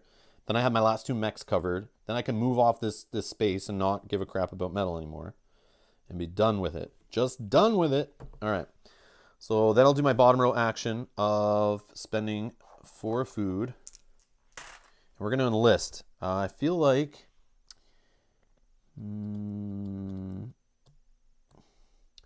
I mean, the move action getting to worker to retreat is probably the safer one. Have at least 7 power and complete a move action that forces at least 1 enemy worker to retreat. That'll drop me a popularity, which I'm kind of like don't like to do at all ever. Or I could have 8 or more combat cards in hand and at least 1 combat victory star. I'm not guaranteed to win a combat either. So this one seems like the least resistant one. So I'm going to try to uncover the power. Since I'm going to try to start doing this more often, I think I'm going to go the power route. And because of that, I will go here for 2 power on the recruit bonus. I guess I can slide that over. I never got the factory card yet. All right. I really need a factory card, but whatever. Whatever. They wanted to block me. All right. That's that. Over to the Automa. Oil, oil, oil. No. All right. Let's see here. We're going to move a mech. There is a mech on the board now. So this mech, let's see how mechs move. How does it tell us? A non-combat mech move. Non-attacking mech move. So we're going to select the Automa mech closest to the Automa's base. There's only one, he's on the base. Valid hexes in the neighborhood of any unit or in the neighborhood of the base. No enemy units in the spot. No Automa combat unit other than the one selected. You pick up the mech. Then you choose your valid hex based on those valid hex criteria. And then it has to be the shortest distance from enemy combat unit. Ignore units on the base unless there's no enemy combat units on the board. Then it's closest to factory, then reading order. That's what we're doing. All right, so pick this guy up. Its closest are here. So it's in the neighborhood of any unit. Gets me right next either here or here or here. but it's reading order that breaks the tie. Since these are all just as close to the factory, I think it's this spot because top to bottom, left to right, reading order would drop it up there, I believe. And it's still adjacent to a combat unit, an enemy combat unit. Then we're going to bring another mech out to their home base. Then they're going to get 2 power, up to 11. Then they're going to move their star. Boom, they get their first star. I'm just going to throw it anywhere on the track. You just put it near the track. I'll just throw it in the first spot, whatever. It doesn't matter. And then we're going to take their discard pile. So we gotta just remember, this is 1 resource left on it. So if we get in a combat where I scare a guy off the spot right now, you would get 1 resource from the space that they're on. So I just gotta remember that as we shuffle all the cards back into the deck. And then we're gonna start using the 2 side. So they have 1 star, I have nothing. I am going slow, bro. It is all good though. Scythe is elegant. Yes, Bernardo, that is 100% the word to describe Scythe. Elegant. Agreed. Agreed. That is a beautiful word to use for this game. Okay. So we flip them around. They're going red side now. It's us. So what were we saying we're going to do? We're going to produce, where we lose a power. I can choose 2 hexes and the mill spot. So we're going to do the mill for sure. We're going to get an oil. I want to do the 2 metal that are from these workers on this tunnel. And then I have 1 more building. I could go for a wood, or I'm thinking of getting another worker on the board. But that'll start eating into my popularity if I start producing like that. I feel like it's going to be the wood spot. Yeah, let's do the wood. Done. Then we can... Oh, no. You know I was supposed to do this side first, right? Because the oil. Why did I do that? I thought I had another oil. Oh, I should have done the 2 oil. I get it now, what you're saying, John. So I can't do the... Oh, I can do the bottom row. I can do the bottom row. I still have 3 metal. That was the plan. Yes, that was the plan. I am doing this right. I have 4 metal. But I was supposed to only have 2 to spend 2 right now. I totally did that wrong if I said that before. All right, so 3 metal. We can do the bottom row. We're going to get 2 gold. It's fine. We'll just roll with it. Then we're going to take a mech. We're going to do the popularity one, so I can force their workers to retreat. How do I want to sneak this in there? Because I want to do this.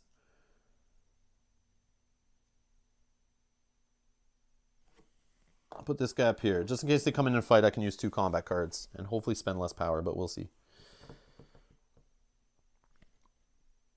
Okay, Automa. Let's see what they get for the red side here. They're going to be more aggressive.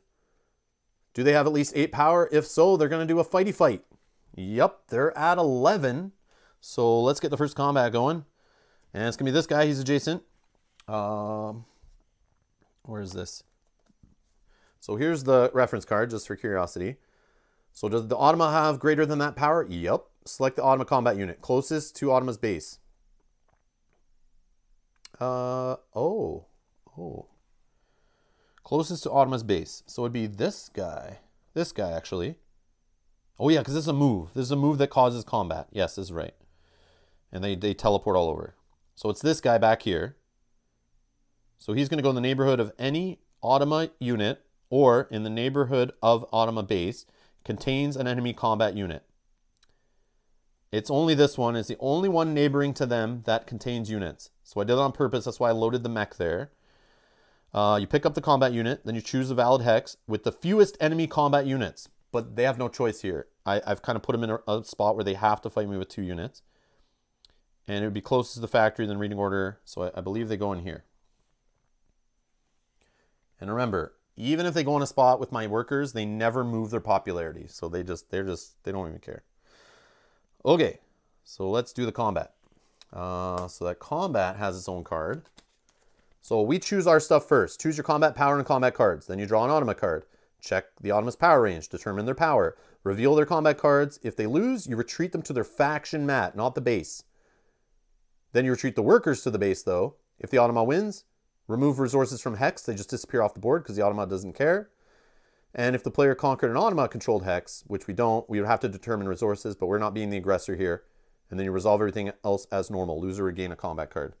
So, how much power are we rolling with here? I only have 4 to spend. And I'm willing to spend 3 of that. I think I'm willing to spend 3 of that. And we can play 2 cards. Let's see. We got a 5, a 3, a 2, and a 2. So they could drop up to 7 power here. They can reveal up to 2 cards. I'm going to throw in my 5 and 3. And we're going to roll with 11. No worries, Marcus. No worries, no worries. Thanks a lot for the help. I think you turn over the next Onma card for combat and resource determination.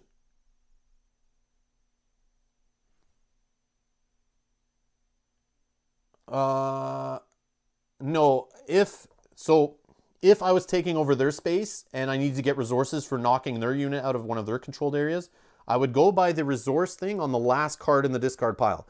But because I just shuffled up, there were none left. So that's why they say, remember the last one that was in the discard pile, which was 1 resource. But in this case, they're fighting me, and it's my controlled Hex, and there's no resources on the spot. We don't care about any of that stuff. But we're going to flip a card for combat in a sec. I just need to leave this out so we remember to continue with the rest of the card. All right. I could go up to... Do I spend it all? I have 8 or more combat cards in hand, at least 1 combat victory star. See, that's going to be a problem. I could get the combat victory star here. Maybe. But then I don't have... I would have the star for later, and then I need 8 combat cards. The problem is I'm blowing a bunch of power here, so that makes it harder. But I think I'll go for the 8 combat cards, maybe. But then I'm spending combat cards right now. I don't know. But I don't want to lose this combat. So I'm going overkill. Yeah, I'll spend 4 power and do the 8s off the cards.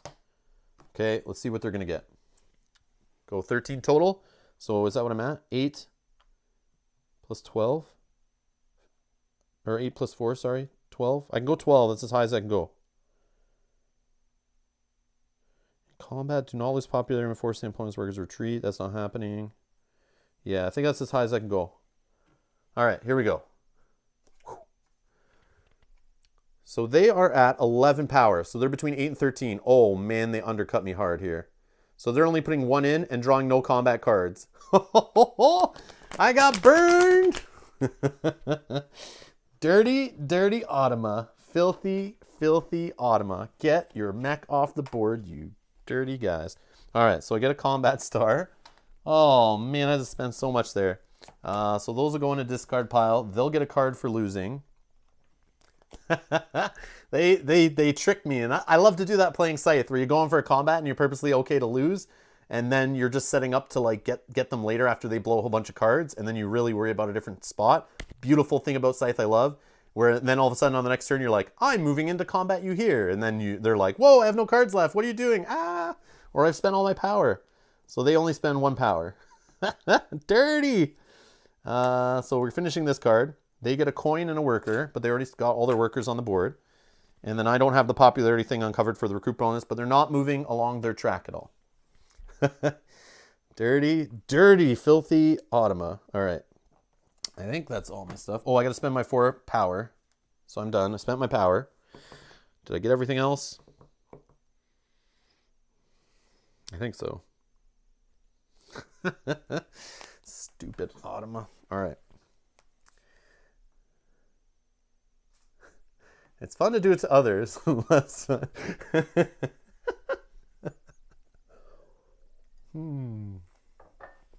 Love it. Love it. Okay, okay. Let's see next. What are we doing? What are we doing? I feel like I haven't moved in a while, and I probably should.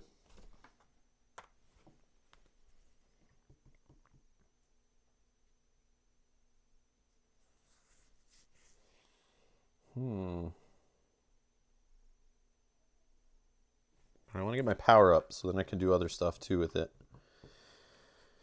Okay. So we got the combat star, so let's get some cards, actually.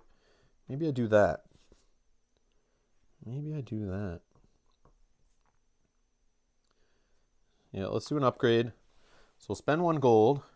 I don't know if we bolster or should I get combat cards. I feel like a bolster here, just to get some power so I could produce still. I go up a popularity, because I got the monument out of there. I'm going to spend 2 oil. Do my bottom row action, 3 coins. And do an upgrade. I'm going to take it off this produce action here. And let's make, what do I have? 1 mech, I have 1 building. Let's reduce the cost. How much do I have? I have 1 metal. I can get wood, metal. I can produce the metal I need. I'm gonna actually do it on the enlist action. I'm gonna reduce that one. Seems weird, I know. Then I get a power for doing this bottom action. All right, Automa. Do they have 7 power? Yup, they're gonna do a combat. Closest to the home base. So out of these 2 units, who's closest to the home base? 1, 2, 3, 4. 1, 2, 3, 4. They're both the same. So it's closest to the factory. I think it's the character, right? Let's see. Attack move. Combat. They have the power. Closest to their base. Tiebreaker reading order. So it's actually this guy. It's not factory for that tiebreaker. Wasn't one of the objectives about winning a combat? Yeah, it's if I have at least 1 combat star and 8 or more combat cards in hand, which those conflict. And then the other one is have at least 7 power and complete a move action this turn that forces at least 1 enemy worker to retreat. So I'm still far away from these objectives. That's the problem. I'm not playing into them correctly. All right, but I still got time, I think. So what was I doing? They're fighting. So let's see. So this guy is going to just fight the same spot.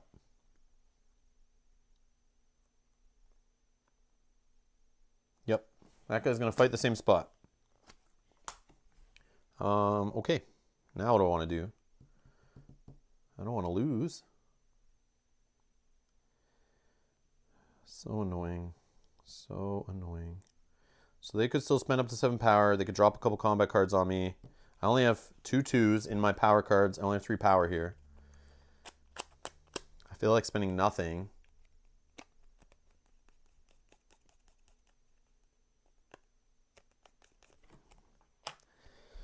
Yep.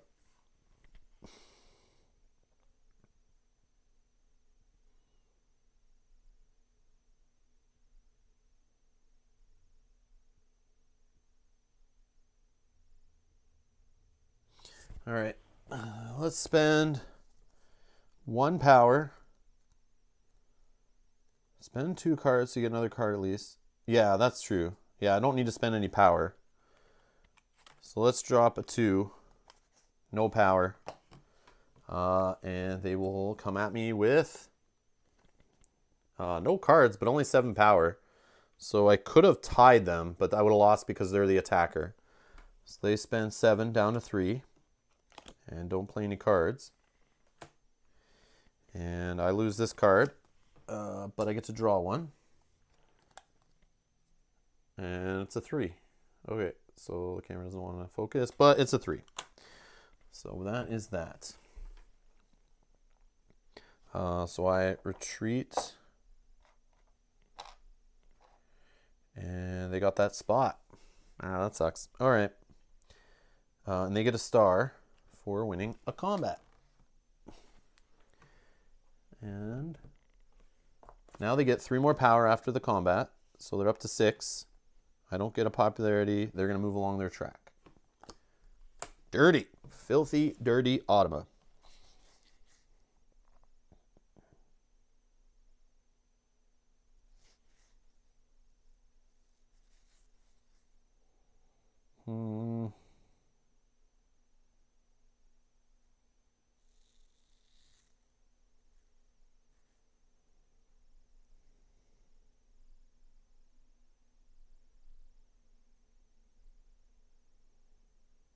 Okay, let's do a move, I think, but I can't do the wood on the bottom. Yeah, not getting a factory card is like very rough. That is okay. What can we do?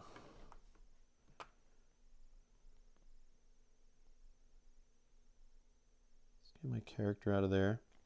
I'm thinking of moving so I can get my character out of here, maybe go towards another encounter somewhere. I could move these guys off the base.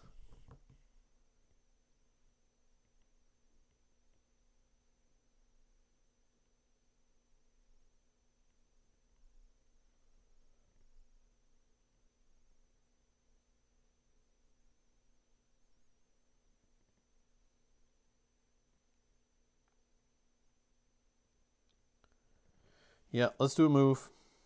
Even though I can't build my building. I might do a trade, but I'm 1 food short of doing the bottom action on that. But I could trade for 1 food, 1 wood.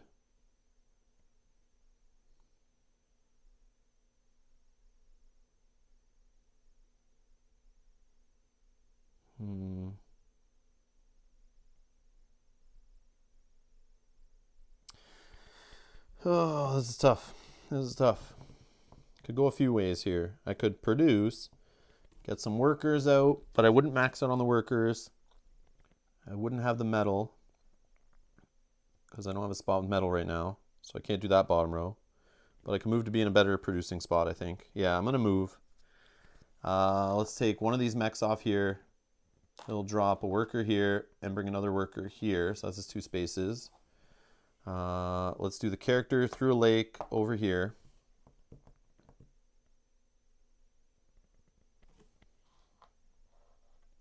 I'll leave this guy here. What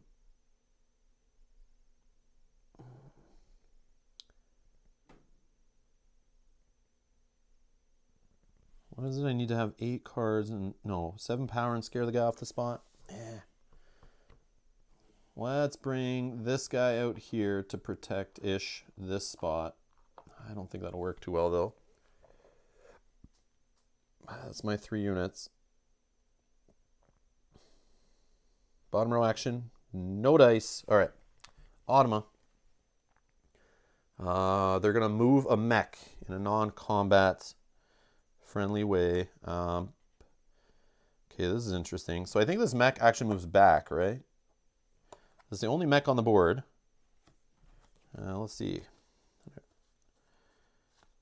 Closest to the Automa's base. Boom, that guy.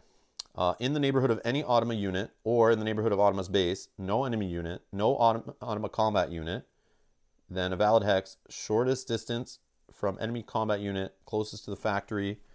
I feel like it moves here. It's close to the factory, and reading order wise, it would be this spot over this spot. I think it just shifts that way. Oh no, it could, no, yeah, it wouldn't be here because that's not adjacent to an enemy unit. So yeah, I think that's how that works. Because it has to be a valid hex that's in a neighborhood of any Automa unit or in their base. So now that's in the neighborhood of this Automa unit. And yeah, closest to the factory, then reading order. Yep, I think that's the spot. I think that's the spot. Okay, what else was on the card? Sorry, where was that card? Nope, there it is. 2 power. Now it's up to 8, of course. They're going to get a mech going in their home base. And then I get a power from the recruit bonus. And they're going to move up 1 on their track. Done. Let's see here. 7 power and force a worker off. I need to do this. This is what I think I need to do. All right, so I think we're going to produce. And, oh, but we're not on the metal yet. Oh, that's what I didn't do. I didn't move guys onto the metal. But I have 1 metal. Oh, yeah, I messed up. Yep, I definitely messed up. I'm going to have to take some inefficient turns here. Kind of correct things. I don't have oil either. Yeah.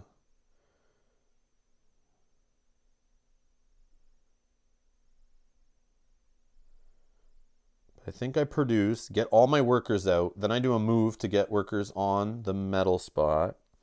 But I won't have, yeah, because the produce would get me the wood I need to then do a, where is it? Another move to do my last building.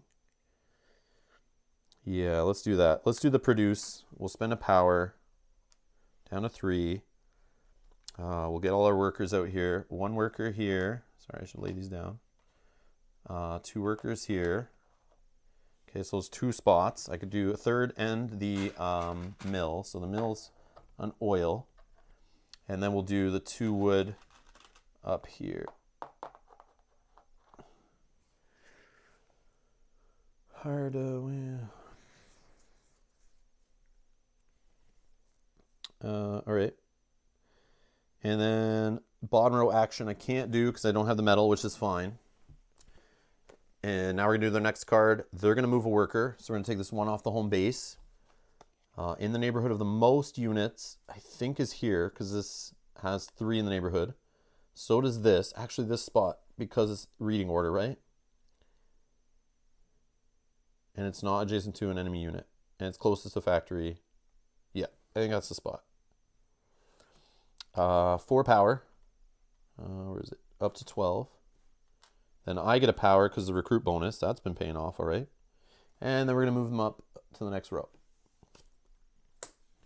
All right, our turn. So what was I saying before? This is a problem. I forget like what I was doing. So move, we said we're going to move before. So we get some oil maybe and produce again. That might not be a good play either because then we're going to lose popularity, money, and power.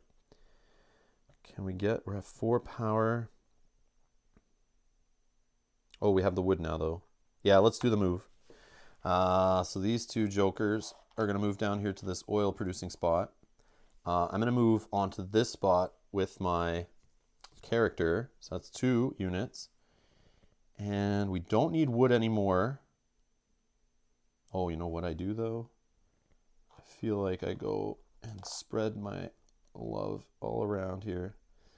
So this guy's going to go through the mine over to here. And then he's going to go 1.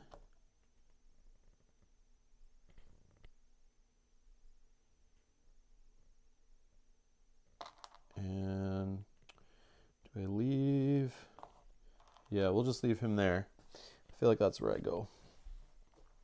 Oh no, I need to go and scare them out of a spot, right? Yeah, that's the thing. I need to set that up. So instead of going through the mine, I'll go through the mine up here. And I'll bring these guys with. I'll leave 1 behind. And but then I'm kind of stuck. No, I'll do it out of this spot. Oh no, this spot.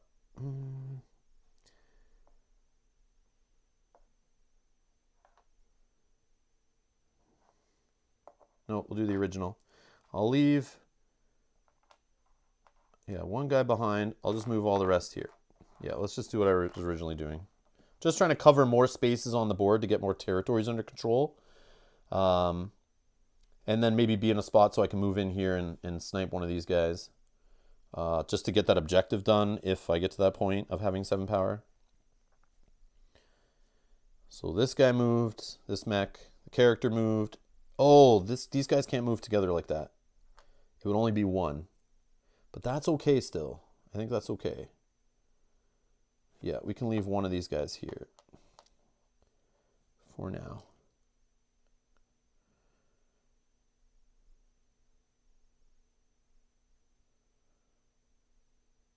So it was this mech, this worker, this character. That's it. That's it. I want to do so much, but you can only do so much. All right.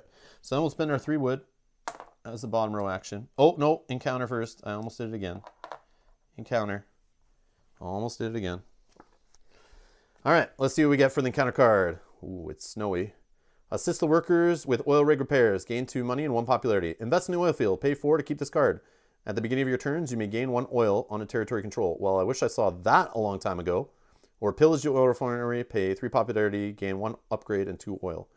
I'll just do the first 2. So we gain 2 money. and 1 popularity, so we're in the middle part now. That's great. Then we're going to pay 4 money. Come on, give me that. To keep this card. So at the beginning of my turns, I won't remember, but we're going to get an oil. All right. I wish I got some oil right now, though. Okay, so now we're going to do the bottom row action, which was the 3 wood. Done. We get a coin, which I'm going to trade these 2 back and just take a 3. And we're going to do our last building. Are we near a spot where that can count? Yes, we are. We're going to put this building right here, so we're beside these 2 tunnels. Yeah, that feels good. And that's our last building, so we got to start. Start number 2. Buildings. Man, feels so slow. I don't know if it's the board in the mix or my choices or what, but yeah, I feel like I'm like very slow with this. Okay, Automa. Not their faction. They're gonna move a mech, non-combat move. Closest to the home base, adjacent to my unit. Closest to the factory, I believe, is here or here, but reading order would tell me it's there. Dirty, filthy Automa. Get away from me. All right. Then they're going to get a gold. And they're going to get another mech out on their home base. And then I would get the recruit bonus for gold, but I don't have it. They're going to move 1 on their track, 1 more move, and they're going to get a star. All right, so we need a mech out. These recruit bonuses are way too far away still.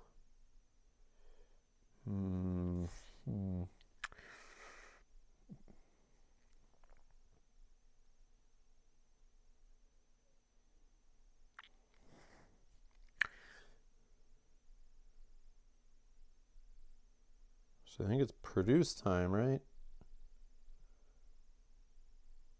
I don't have the metal again. What did I do wrong, man? I messed something up. I messed something up.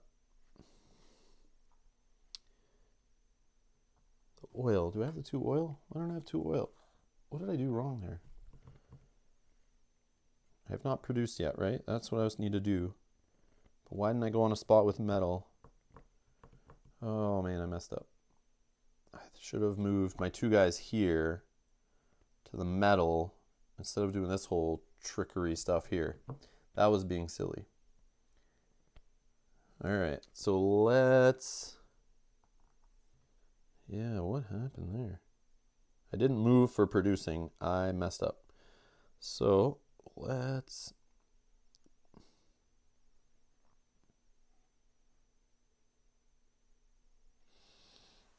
Oh, start of my turn, right? I get an oil. That's it. I get an oil at the start of my turn. Woo! Okay.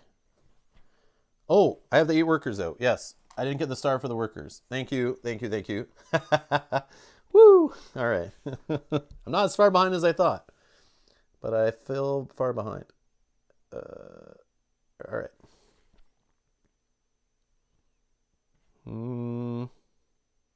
Yeah, so now we're going to do this. Pay 1. We'll bolster. 1, 2, up to 6. We get a popularity. Then we get to do an upgrade. Oil spend. We get 3 coins for this. We also get a power.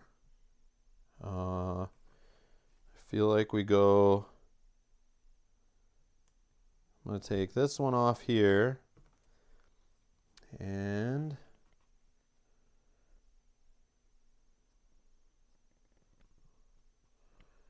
let's go... throw this one down here. Maybe enlistment can help. I don't know. Oh, I do have 2 food. Yes, I do have 2 food. So that is good, I think. Okay, done. Automa, what do you got? They're going to try to grab an encounter token with their character. Which there are... let me check. I don't think it can be where I have a thing, can it? Let's see. So grab the character. In the neighborhood of any Automa unit, the factory, or a hex with an encounter token, pick valid hex. Has no enemy unit, no Automa mech. Closest to the factory, I think, is this one. So it'll just go here and remove. Where are those? Oh, right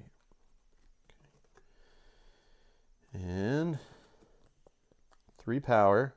1, 2, 3. 1 away from doing the final one, I think. All the workers are out. I would draw a combat card for recruitment bonus. They're going to move 1 on their track and get another star. Let's throw it there.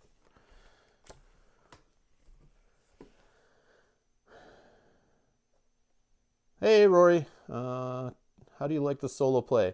It's fine. It's fine. I prefer this game multiplayer any day. I don't think I'd pull this out if I just want a solo game experience. The setup is a while. If I haven't played in a while, I'd have to refresh myself on all the movement rules. So I just feel like the movement and the complexity, like the 8 reference cards, the 12-page rulebook and all that, is a little too much to get a game solo to the table. But if you love Scythe, I love that it exists, so I could just play Scythe. But I have a lot of players that I could play Scythe with. Yeah, I don't know. I like it, but it's just not my preferred way to play Scythe. Have you kept Rob safe? Nope. All right. Let's see here. And hello, Sajat. All right. I don't remember. We just did their turn, right? My turn. So we're going to do a trade to get our metal we needed, I think. Yep. Let's do a trade action. Spending 1. We're going to gain 2 metal. Let's throw it down here. We get a power. And then we can do the bottom row action to spend 2 food. And we enlist. Should we try to rifle up the popularity track maybe? Or the combat card thing? Maybe combat cards? No, let's go the popularity. And what we're going to do is grab 2 popularity right now. 1, 2.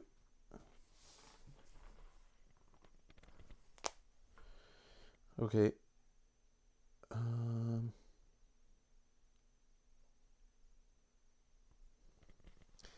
Yeah, John's right. The Automa is unfortunately as simple as it could be for a reasonable challenge. I agree. It's a good job of how they did it for Scythe, but some games you just don't need to be solo, right? Like some games just work better as solo games, and it's usually competitive or cooperative games.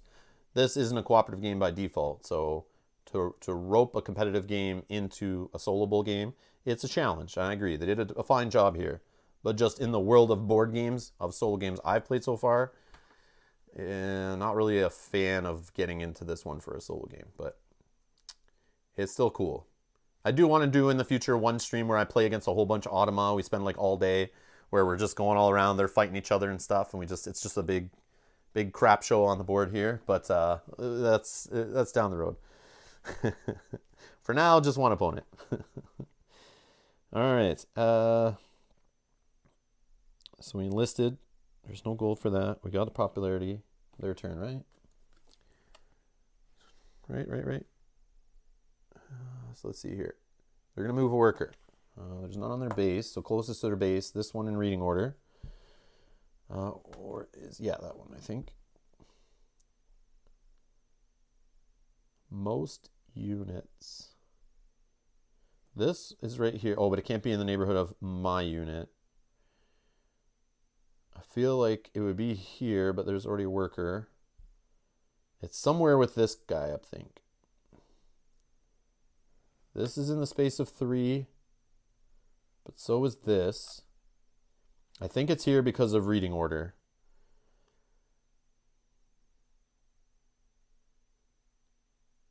Because then it's in the neighborhood of 1, 2, 3.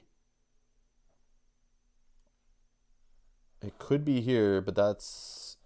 Yeah. 3 Automa win by completely distracting Rob. Yeah.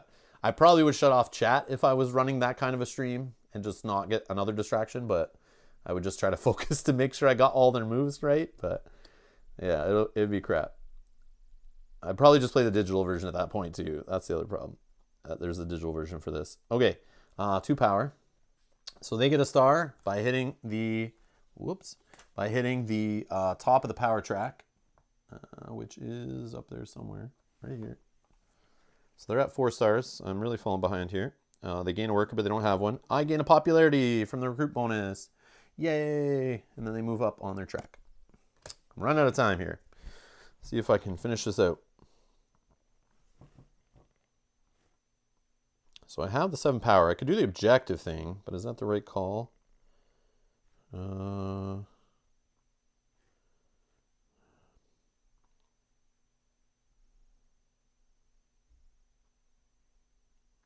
that would involve moving. I've already done the buildings, though.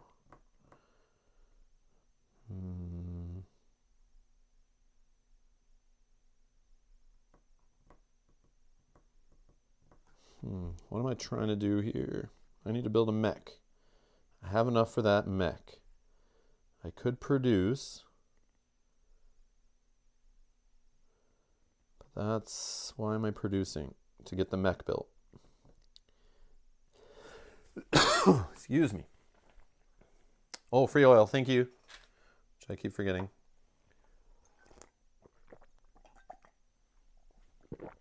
Yeah. All right.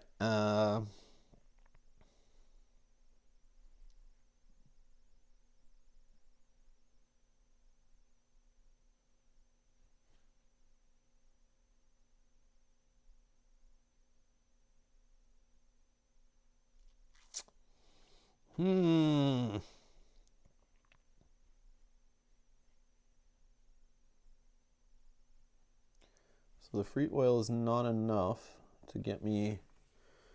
There's no oil hiding up here. But the produce.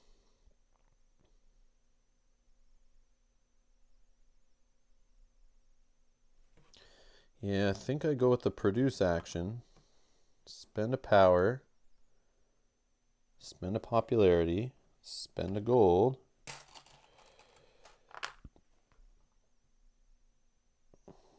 Although, do I have anything?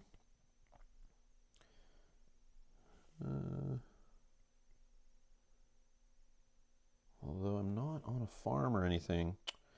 This might not be the right thing to do here. I think I move first.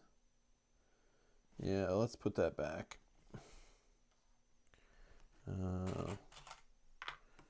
Let's move first. How do we want to move? Can't move our character. So I feel like this guy needs to move in and kick this guy out. We'll do that in a sec. This guy needs to move here to get on the food space. Not be next to an automa. And this guy needs to take these 3. 1, 2, and drop on a food space down here, I think. Is that the right way to do it? I feel like it is. So I move this mech, I move this mech, and I move this mech. I think that's all the shenanigans.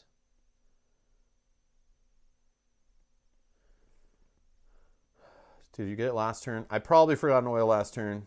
With 1 every turn, you should have 2 already. I probably should. I was thinking that too, but I'm okay. Yeah, so I'll get the oil. I think I have 2. I feel like I didn't do it. That's what I do when we play multiplayer usually. I put oil like on the card so we remember. But so it's like, why is there oil sitting on this card here? Oh yeah. All right. So that's my move. Bottom row, nothing. All right, Automa, please don't end the game. All right, let's see here. Combat if they have 5 power. You bet they have 5 power, but... Oh, sorry, I forgot to knock this guy away. He goes home base, and I lose a popularity. But, end of the turn, actually. I have at least 7 power, and I complete a move action that forces at least 1 enemy worker to retreat. Oh, but I don't... Oh, in combat. Sorry, in combat I don't lose popularity, but I still lose it when I do that, because that wasn't combat. So sorry, I forgot to cash in my objective. I'll just get rid of both these. Objective start. Forgot the objective. That should have been at the end of my turn. Yes, I forgot to finish this whole business. Okay. What are they doing here? Yeah, as soon as I read combat, I'm like, oh, I forgot about this. 5. Yes. Combat. I think it's this guy. This is the only one adjacent to any one of their... So I think we're fighting at the factory here. This guy's going to jump in from their home base to here.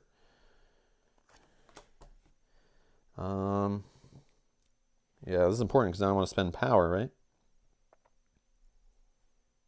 I can win a second combat, but I only have like 5 in power cards.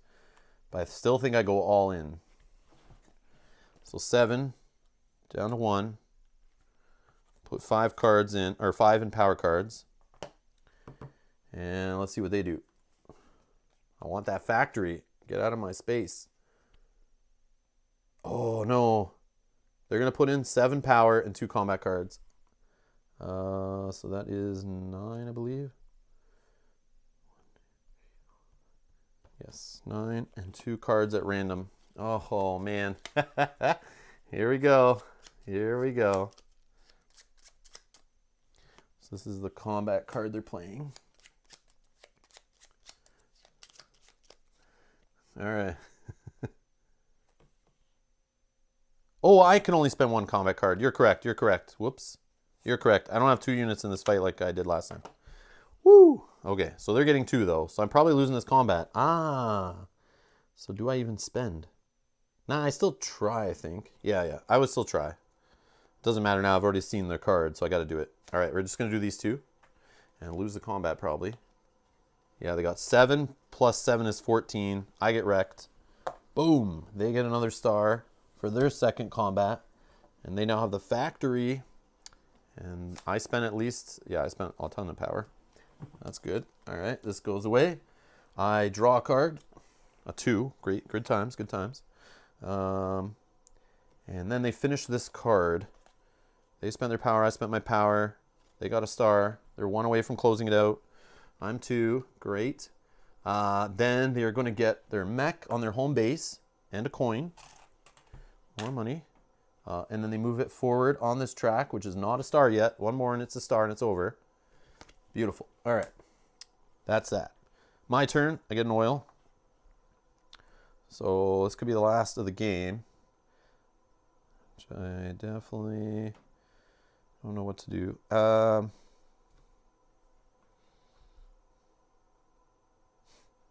mech could get me a star.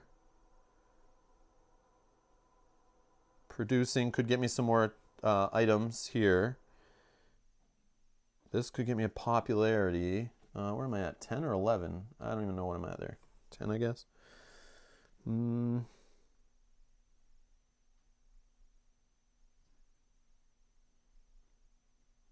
Yeah, I have 3 more upgrades to do, so that I didn't think I would be doing that at all. Getting the mech out, but I lose the popularity, but that doesn't change score at all. I still have a power here. Yep. Okay, let's just do...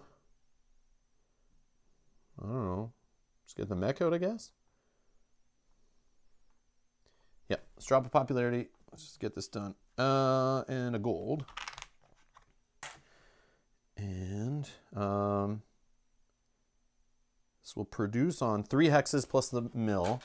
So an oil on the mill. Let's do 2 food here. 2 food down here. And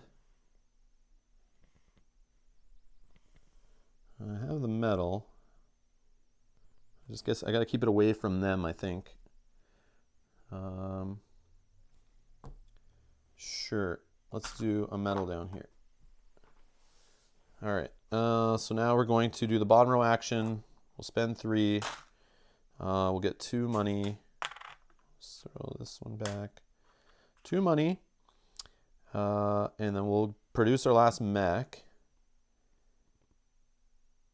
I'll just throw them right here. And we get a star for that. The mix. Okay. Anima. See if they end it. What do I want to do here? So they want to do combat move against one of my lone workers. But I don't see one adjacent. No, I don't see one adjacent. I kept them away. Now they just want to move a worker. So this worker over here, I feel like he wants to go here because it's in the neighborhood of 1, 2, 3, 4, 5, and it's on the factory. Yeah, I feel like that's where he wants to go. I don't think it matters. All right, 1, 2, 3, and they get a money. And I could get a combat card, but I don't have that revealed. And they move their star. Boo! And that will move their last one up here somewhere. And that ends it. All right, let's do the score totals. It's a little different for scoring these guys. So the Automa scores coins as if they were a human player. 4 coins per star placed, including those outside the Triumph track. And then 3 coins per territory controlled. Since they don't produce resources or build structures, they don't gain coins for those. I score just as in a multiplayer game, except for that the resources you score are a maximum of 6 per territory. So you can't just sit down here and like build up resources on a spot past 6 because you only get to score 6 per hex. The winner is determined as usual, except the resources are not used to break ties. Okay, so let's clean up some of their money here to help us math this out a bit. All right, so we're in the same scoring track here, so let's just do them for 4 gold for every star. So they have all 6, right? So that's 24, 20, and we have a 1 here, so let's just make it 25. And we can trade this in for a 20. Okay, and then 3 for every hex they control. 1, 2, 3, 4, 5, 6, 7, 8, 9, 10, 11, 12, 13. 13 times 3, 39.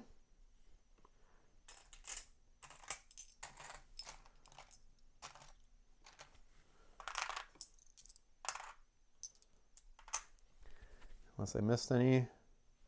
1, 2, 3, 4, 5, 6, 7, 8, 9, 10, 11, 12, 13. Wow. Okay, and then that's them. I think they're done. Okay, my scoring, so we'll start with the stars, I guess. So what did I get out? 5.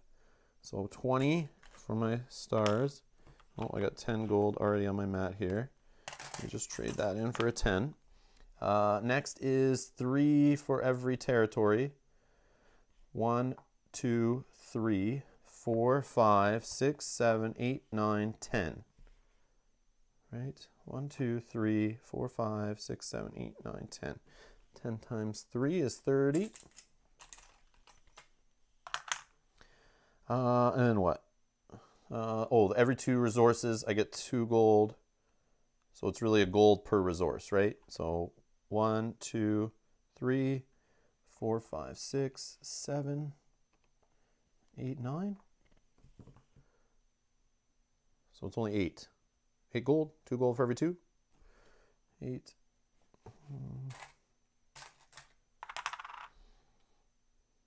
All right, let's just double check. 2.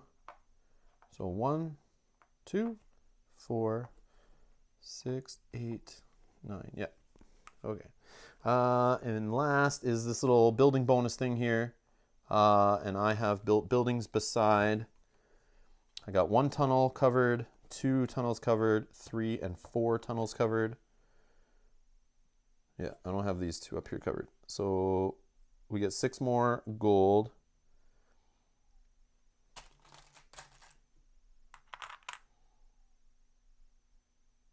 I think that's it, right? Okay, so they have 30, 40, 49, right? And I have, what do we have over here? Let's trade that. No, I'm miscounting. 60, whoa. 69 over here, right? 69, that was a 10. And they had another 20 under there. So now I'm at 60. I can even trade this in. What do we got here? 9, 14.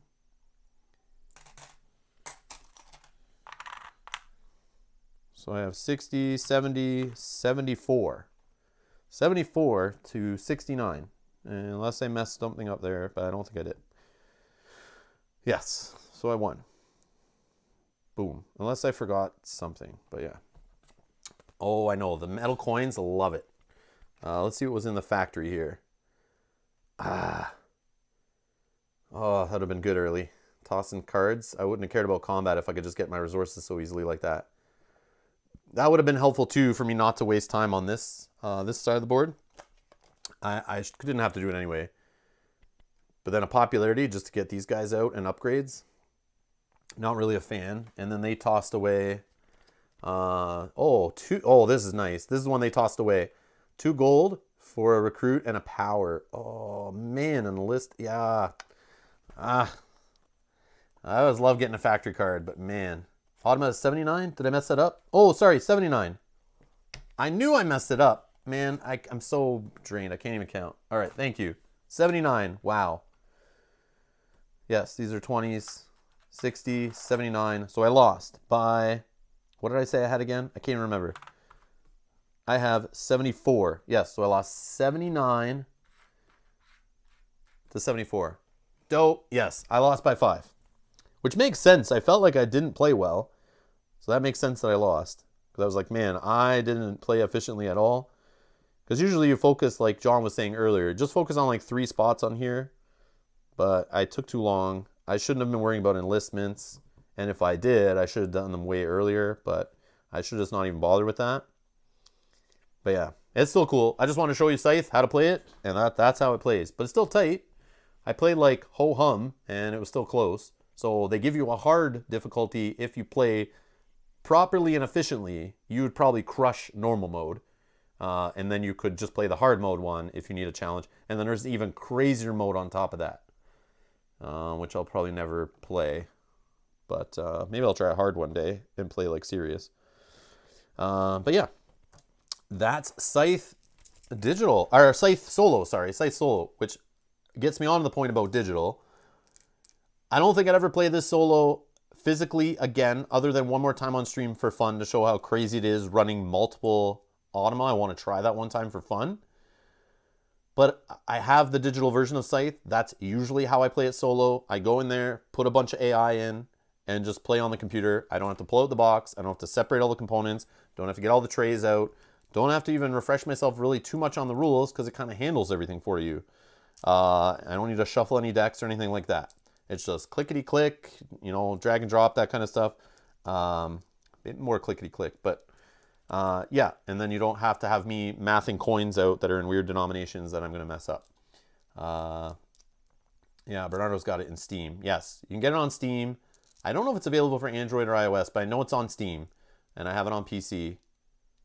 Oh, the AI in the digital is not that great, though. Oh, I did not know that. When I play, I just play to play Scythe. I don't know. Yeah, I don't know. But is the AI better than this AI? Like, I feel like it is. I feel like it's fine. But I don't really pay attention to the AI in Scythe Digital until, like, combats and stuff are going to happen. I don't watch what they do. I like the way in the digital version, you do your turn, and then they just go through their turns really fast.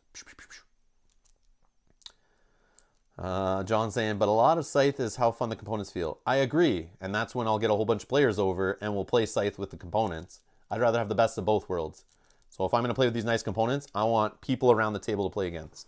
Because that's the way Scythe is meant to be played, in my opinion. It is coming to iOS and Android sometime soonish. Already out in Europe. Wow, okay. Good to know. Janet, thank you so much for the tip.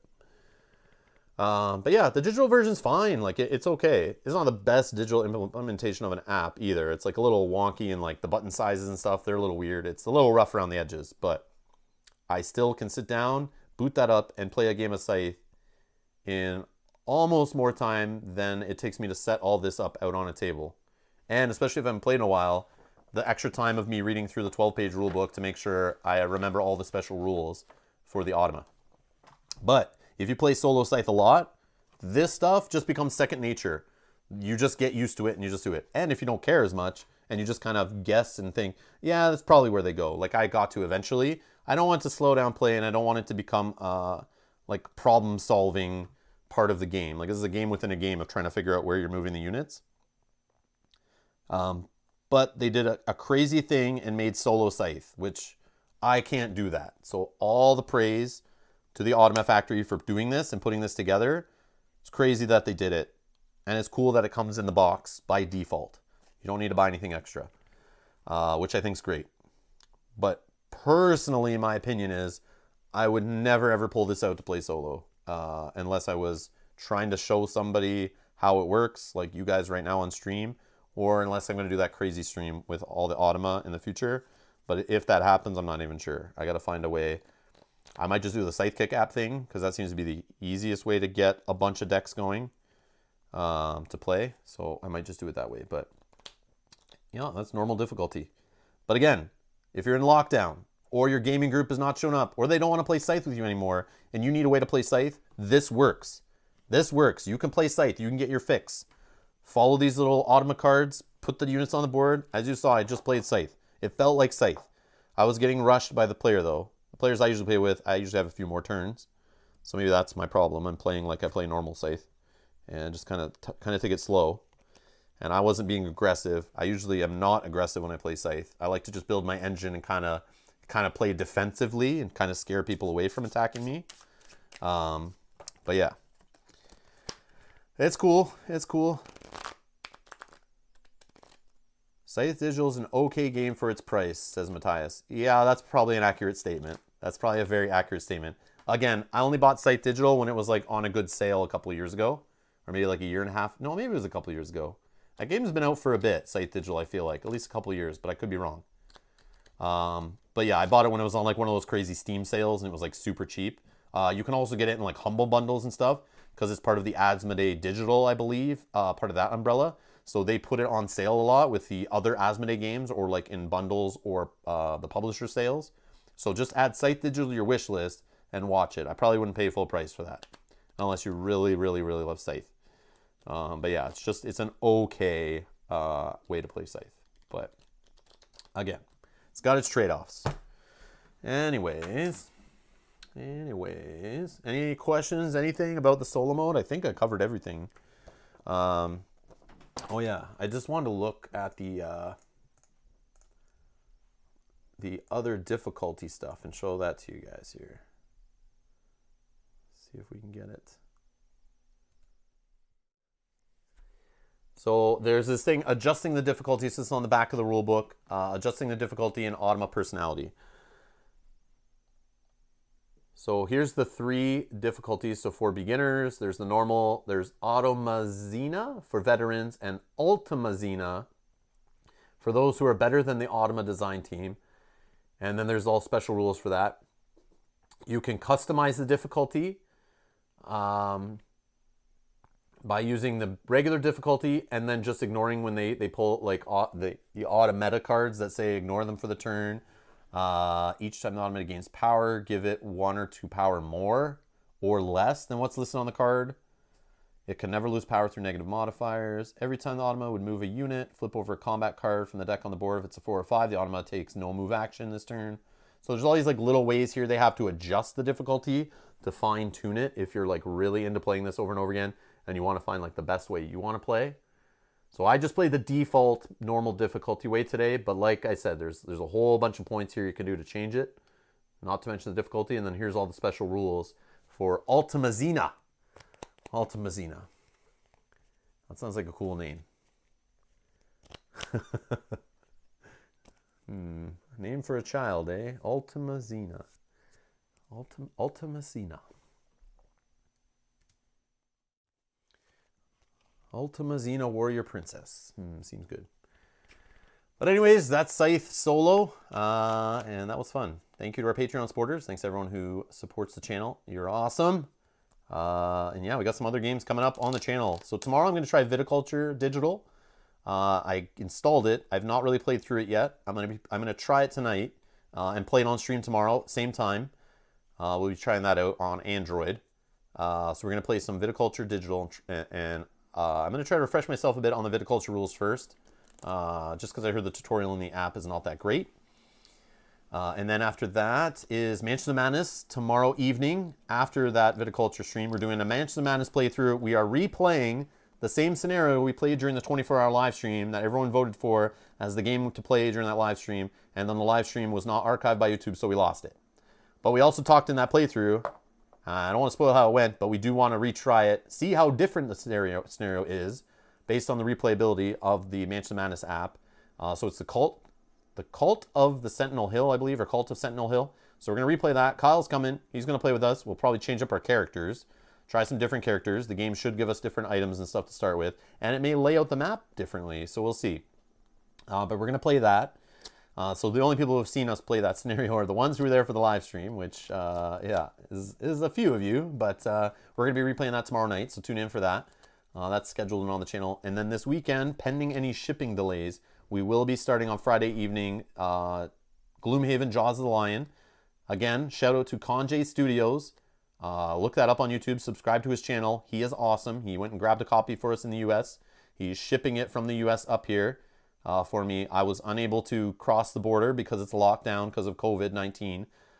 So the US and Canada border is blocked. So normally I would just drive an hour down to the States, go to a Target, grab my copy, drive home another hour, and I would have the game. But I'm not allowed to cross the border right now. There's no way to order from Target online to ship to Canada. So I paid Conjay. He went early morning, got a copy. He reserved a copy ahead of time, grabbed copy, one for him, one for himself. He was awesome for doing that. Then went out the next day and shipped it with FedEx for me and dealt with all that. So shout out to Conjay Studios. You can see on my main page, it's in the featured channels. If you hit the channel tab on my main YouTube page, you'll find his channel in there. Go subscribe to him. He's awesome. He's doing playthroughs on his channel and stuff. But thank you, Conjay, for doing that for us. So hopefully that arrives. It looks like it should show up tomorrow. But we'll be jumping into Jaws of the Lion, doing another one of our campaign playthroughs we love to do on the channel. Mel and I are going to start at 2-player. So, yeah, Buell, you're going to have issues supposedly till late this week. Maybe Friday they'll show up with more copies. But I feel like it's a game that's going to be hard to find, A. Because it turns out it's not just a junky version of Gloomhaven like some thought, like myself. Some people like myself thought it was just going to be a dumbed down, junky version of Gloomhaven that I wouldn't want to play. I would just wait for Frosthaven. But as it turns out, a lot of reviews are saying it is exactly Gloomhaven. The exact rules, new enemies, new characters. Characters are compatible with Gloomhaven. Has a lot of the same items and that kind of stuff in the game. But the setup and teardown is 0, basically. You just get your components out, open a book or 2 books, join them together, boom, you're playing a scenario. You've done that scenario, move on to the next one. It also has a 5-scenario campaign to teach you Gloomhaven. Learning Gloomhaven is a beast. The rule book is huge. The FAQ is even bigger. The monster movement rules, all that stuff is a nightmare unless you... I don't know. It's just a nightmare. But it's cool. Gloomhaven, even despite all those, is still an awesome game to play. I love it. One of my favorites. But this supposedly can get you into Gloomhaven, and you can get anyone pretty much playing Gloomhaven by playing those first 5 scenarios. They'll like ease you into the Gloomhaven rules, and then it shoots you off into a total. It's 25 scenarios, so it's like a 20 scenario campaign. But there's branching paths supposedly, so you don't play all the scenarios every playthrough. But it's supposedly just Gloomhaven. It's just a smaller Gloomhaven package, a little shorter. The rules are streamlined supposedly, but not really changed. I don't know. Buell, remember the initial playthrough, the initial scenario is like baby steps. So those first 5 scenarios, each scenario, they give you a little bit more of Gloomhaven. But it's not until like scenario 6, you're fully in with all the Gloomhaven rules. So if you just saw an initial playthrough of the first scenario, supposedly it's like super short. And they're just kind of like getting you used to moving a character around. Like it's baby game until you get into it further, which we'll see here on Friday night. But people are scalping that game. That's the problem. That game, because they only printed like six copies. No, they didn't print. They only stocked 6 copies per target-ish, supposedly. And then since the rules were good, and people are saying it's a great copy of a way to get into Gloomhaven and play Gloomhaven, and it's supposedly a pretty good game. The reviews are all positive so far. Everyone's going to be buying it up. Excuse me.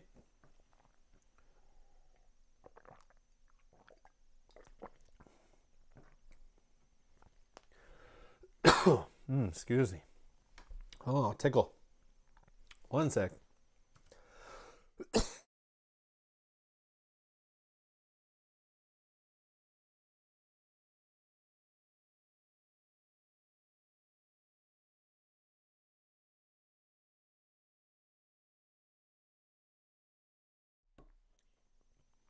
Oh, Dice Tower gave it most. Sacabra's saying Dice Tower and most others gave it a 10 out of 10. Oh, Buell, you're saying, oh, the simplified setup. Oh, okay, I get it. I get what you're saying. I was thinking the game itself. But supposedly the gameplay is exactly Gloomhaven once you get into it, which I'm looking forward to getting back into Gloomhaven, getting it back on the table. And it will help me refresh myself on the rules of Gloomhaven and get back into it. And I'm going to try out the game just playing in it. I don't know how much I'll read in advance, but we'll kind of just start it on Friday night, casually get into it, get it going, and we'll play through the first couple scenarios. Try to keep it spoiler-ish light and not go too far. But then we plan on playing it on Saturday and Sunday. Those are all scheduled. You can go to youtube.com/Rob's Gaming Table and set reminders on all that there. Oh, there's Conjay in the chat. Yeah, Conjay Studios right there. Go to his page, subscribe to his page. He's the reason we're actually getting the game before August when we normally would get it. And Shane makes a good point. That's the other thing. There will be spoilers, but some people just don't care to play big games like this or don't have time. So if they just want to watch us play it. So Shane says, I'm glad for channels like you because I have no interest in playing it myself, but I'll watch it all. Awesome, Shane. We'll see you on Friday night. If not, Saturday. Let's see. Sakabra's saying he and Rado both said they'd pay full price to have the booklet in a real Gloomhaven. Ah, like the playing out of a book instead of all the tiles and stuff. That's not a bad idea. And Buell says, what I saw, it was Gloomhaven. That is part of the reason why I want it. Yeah, I can understand. That's why I want it too. I love Gloomhaven. I love playing through that game. I want to go back and play more Gloomhaven. This will help me relearn Gloomhaven again and get it back to the table. So we'll play through this scenario of Gloomhaven, or this Gloomhaven Jaws of the Lion, and I hope that is enough to teach me so that we can then put real Gloomhaven back on the table and eventually jump into Forgotten Circles and then eventually Frosthaven. So all good things Gloomhaven are coming, and I'm excited for it. But yeah, I've spent like, I don't know, probably like 200 hours messing around with original Gloomhaven. Conjay, yes, we finished the main story of Gloomhaven in our playthrough. We filmed most of our scenarios that we played are on the channel, but there are some scenarios we played we didn't film. There are some scenarios we filmed and lost the footage. There are some scenarios we played like 3 times in a row till we beat them, and we maybe posted one of the losses and one of the completions. So we have like 40 something videos of Gloomhaven, but if we filmed everything we played, we'd have like 80 something probably or more of Gloomhaven, because we even played after we beat the story. We just kept playing. We just kept playing other scenarios and doing side quests and other things. You just can kind of never stop. You can go play it all. There are some scenarios you get locked out of in the story path, but you can still go back to them and play them if you want. And there's scenarios that you may not find that you could just play. Like once you beat the story, you could just open up the book and just go play whatever.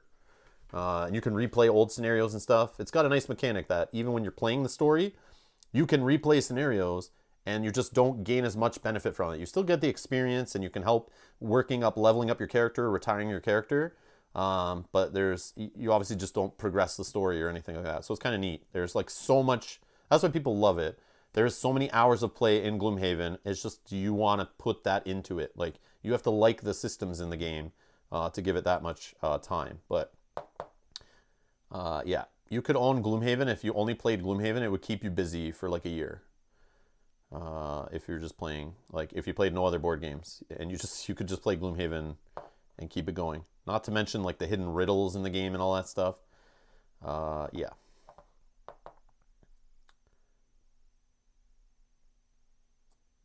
Dragon says, I love Gloomhaven, but since simplified, I passed on it.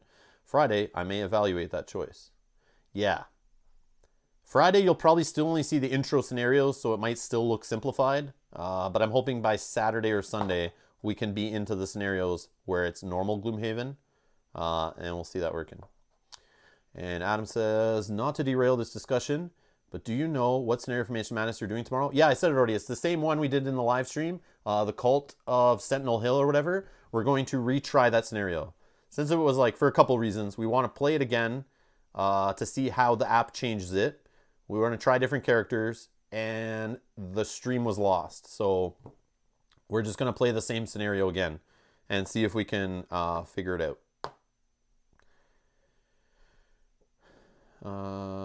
There was no vote. I didn't end up doing a vote for it. I talked to Kyle, and we just want to play the same one. So we're just going to go with what Kyle wants. So that, yeah. So we're good. Dragon says, we played through Gloomhaven without permanent changes and ran through it twice since didn't unlock all the characters. Ah, I think I only have like 2 or 3 characters we haven't unlocked in playing it that are still sealed up. And then there's a few we didn't even play where we unlocked them and I just said, threw it to the side and play the same character again. Janet says, have you heard about the all-in-one Scythe rulebook? Yes, I have. That's cool that somebody has taken the time to put that together. Yeah, they're going to make a one spiral-bound book with all the rules, with all the expansions in one book, including the Rise of Fenris stuff. I think that's crazy, which I think is a good idea. I was going to purchase it, but I don't think I need it. I don't think I need it. I'm okay going in all the separate rule books, but yeah, it's a nice idea. The only problem is like when I play Scythe, if I play it on the channel, I got to be careful with the Rise of Fenris spoily stuff. I don't know how long I have to do that. So it's like I don't need to play with that stuff right now. But when I play off camera, I'm okay just having a bunch of rule books out and figuring it all out. That's fine. No problem, Adam. Awesome. Yeah, we're going to play the same one. Kyle's going to join us again. We're going to play some Mansions of Madness tomorrow night. Right? It's tomorrow night. I lose track. What day is it? It is Wednesday. Yes, tomorrow night. 7 p.m. Eastern. But I think that's it. I think we're going to wrap it up here. I'll be back tomorrow for some Viticulture Digital, then some Mansion of Madness, and then the following day for some Gloomhaven Jaws of the Lion. And then some, I think I scheduled Monday. I'm back with some more solo of, we're going to try again at some Valley of the Dead King for Explore It using expansion stuff. I'm going to try a different character, a different strategy. No random gambles of rolling dice to roam around the board when I'm like 2 hexes away from the Dead King. We're not going to mess that up again. We're going to have some fun. We'll play a nice long stream. I schedule it a little earlier. But tune in Monday for that. We're just going to have a long stream of playing Explore It, having some fun. Anyways, thanks a lot. I'm going to get out of here. Thanks for everyone joining me live and chilling with us here. If you're watching this later, thanks a lot. Everyone hit that like button. It helps other people find these videos. Share these videos around to any groups or anything you know. Help spread the love of the channel. Help us grow. We hit 8,000 subscribers. Thank you to everyone who helped us reach that. You're all awesome. And yes, thanks to the Patreon supporters for backing us on Patreon. If you want to find any information about any of this stuff, links are down in the description below. Thanks a lot for watching. I'll see you in the next one. Bye-bye.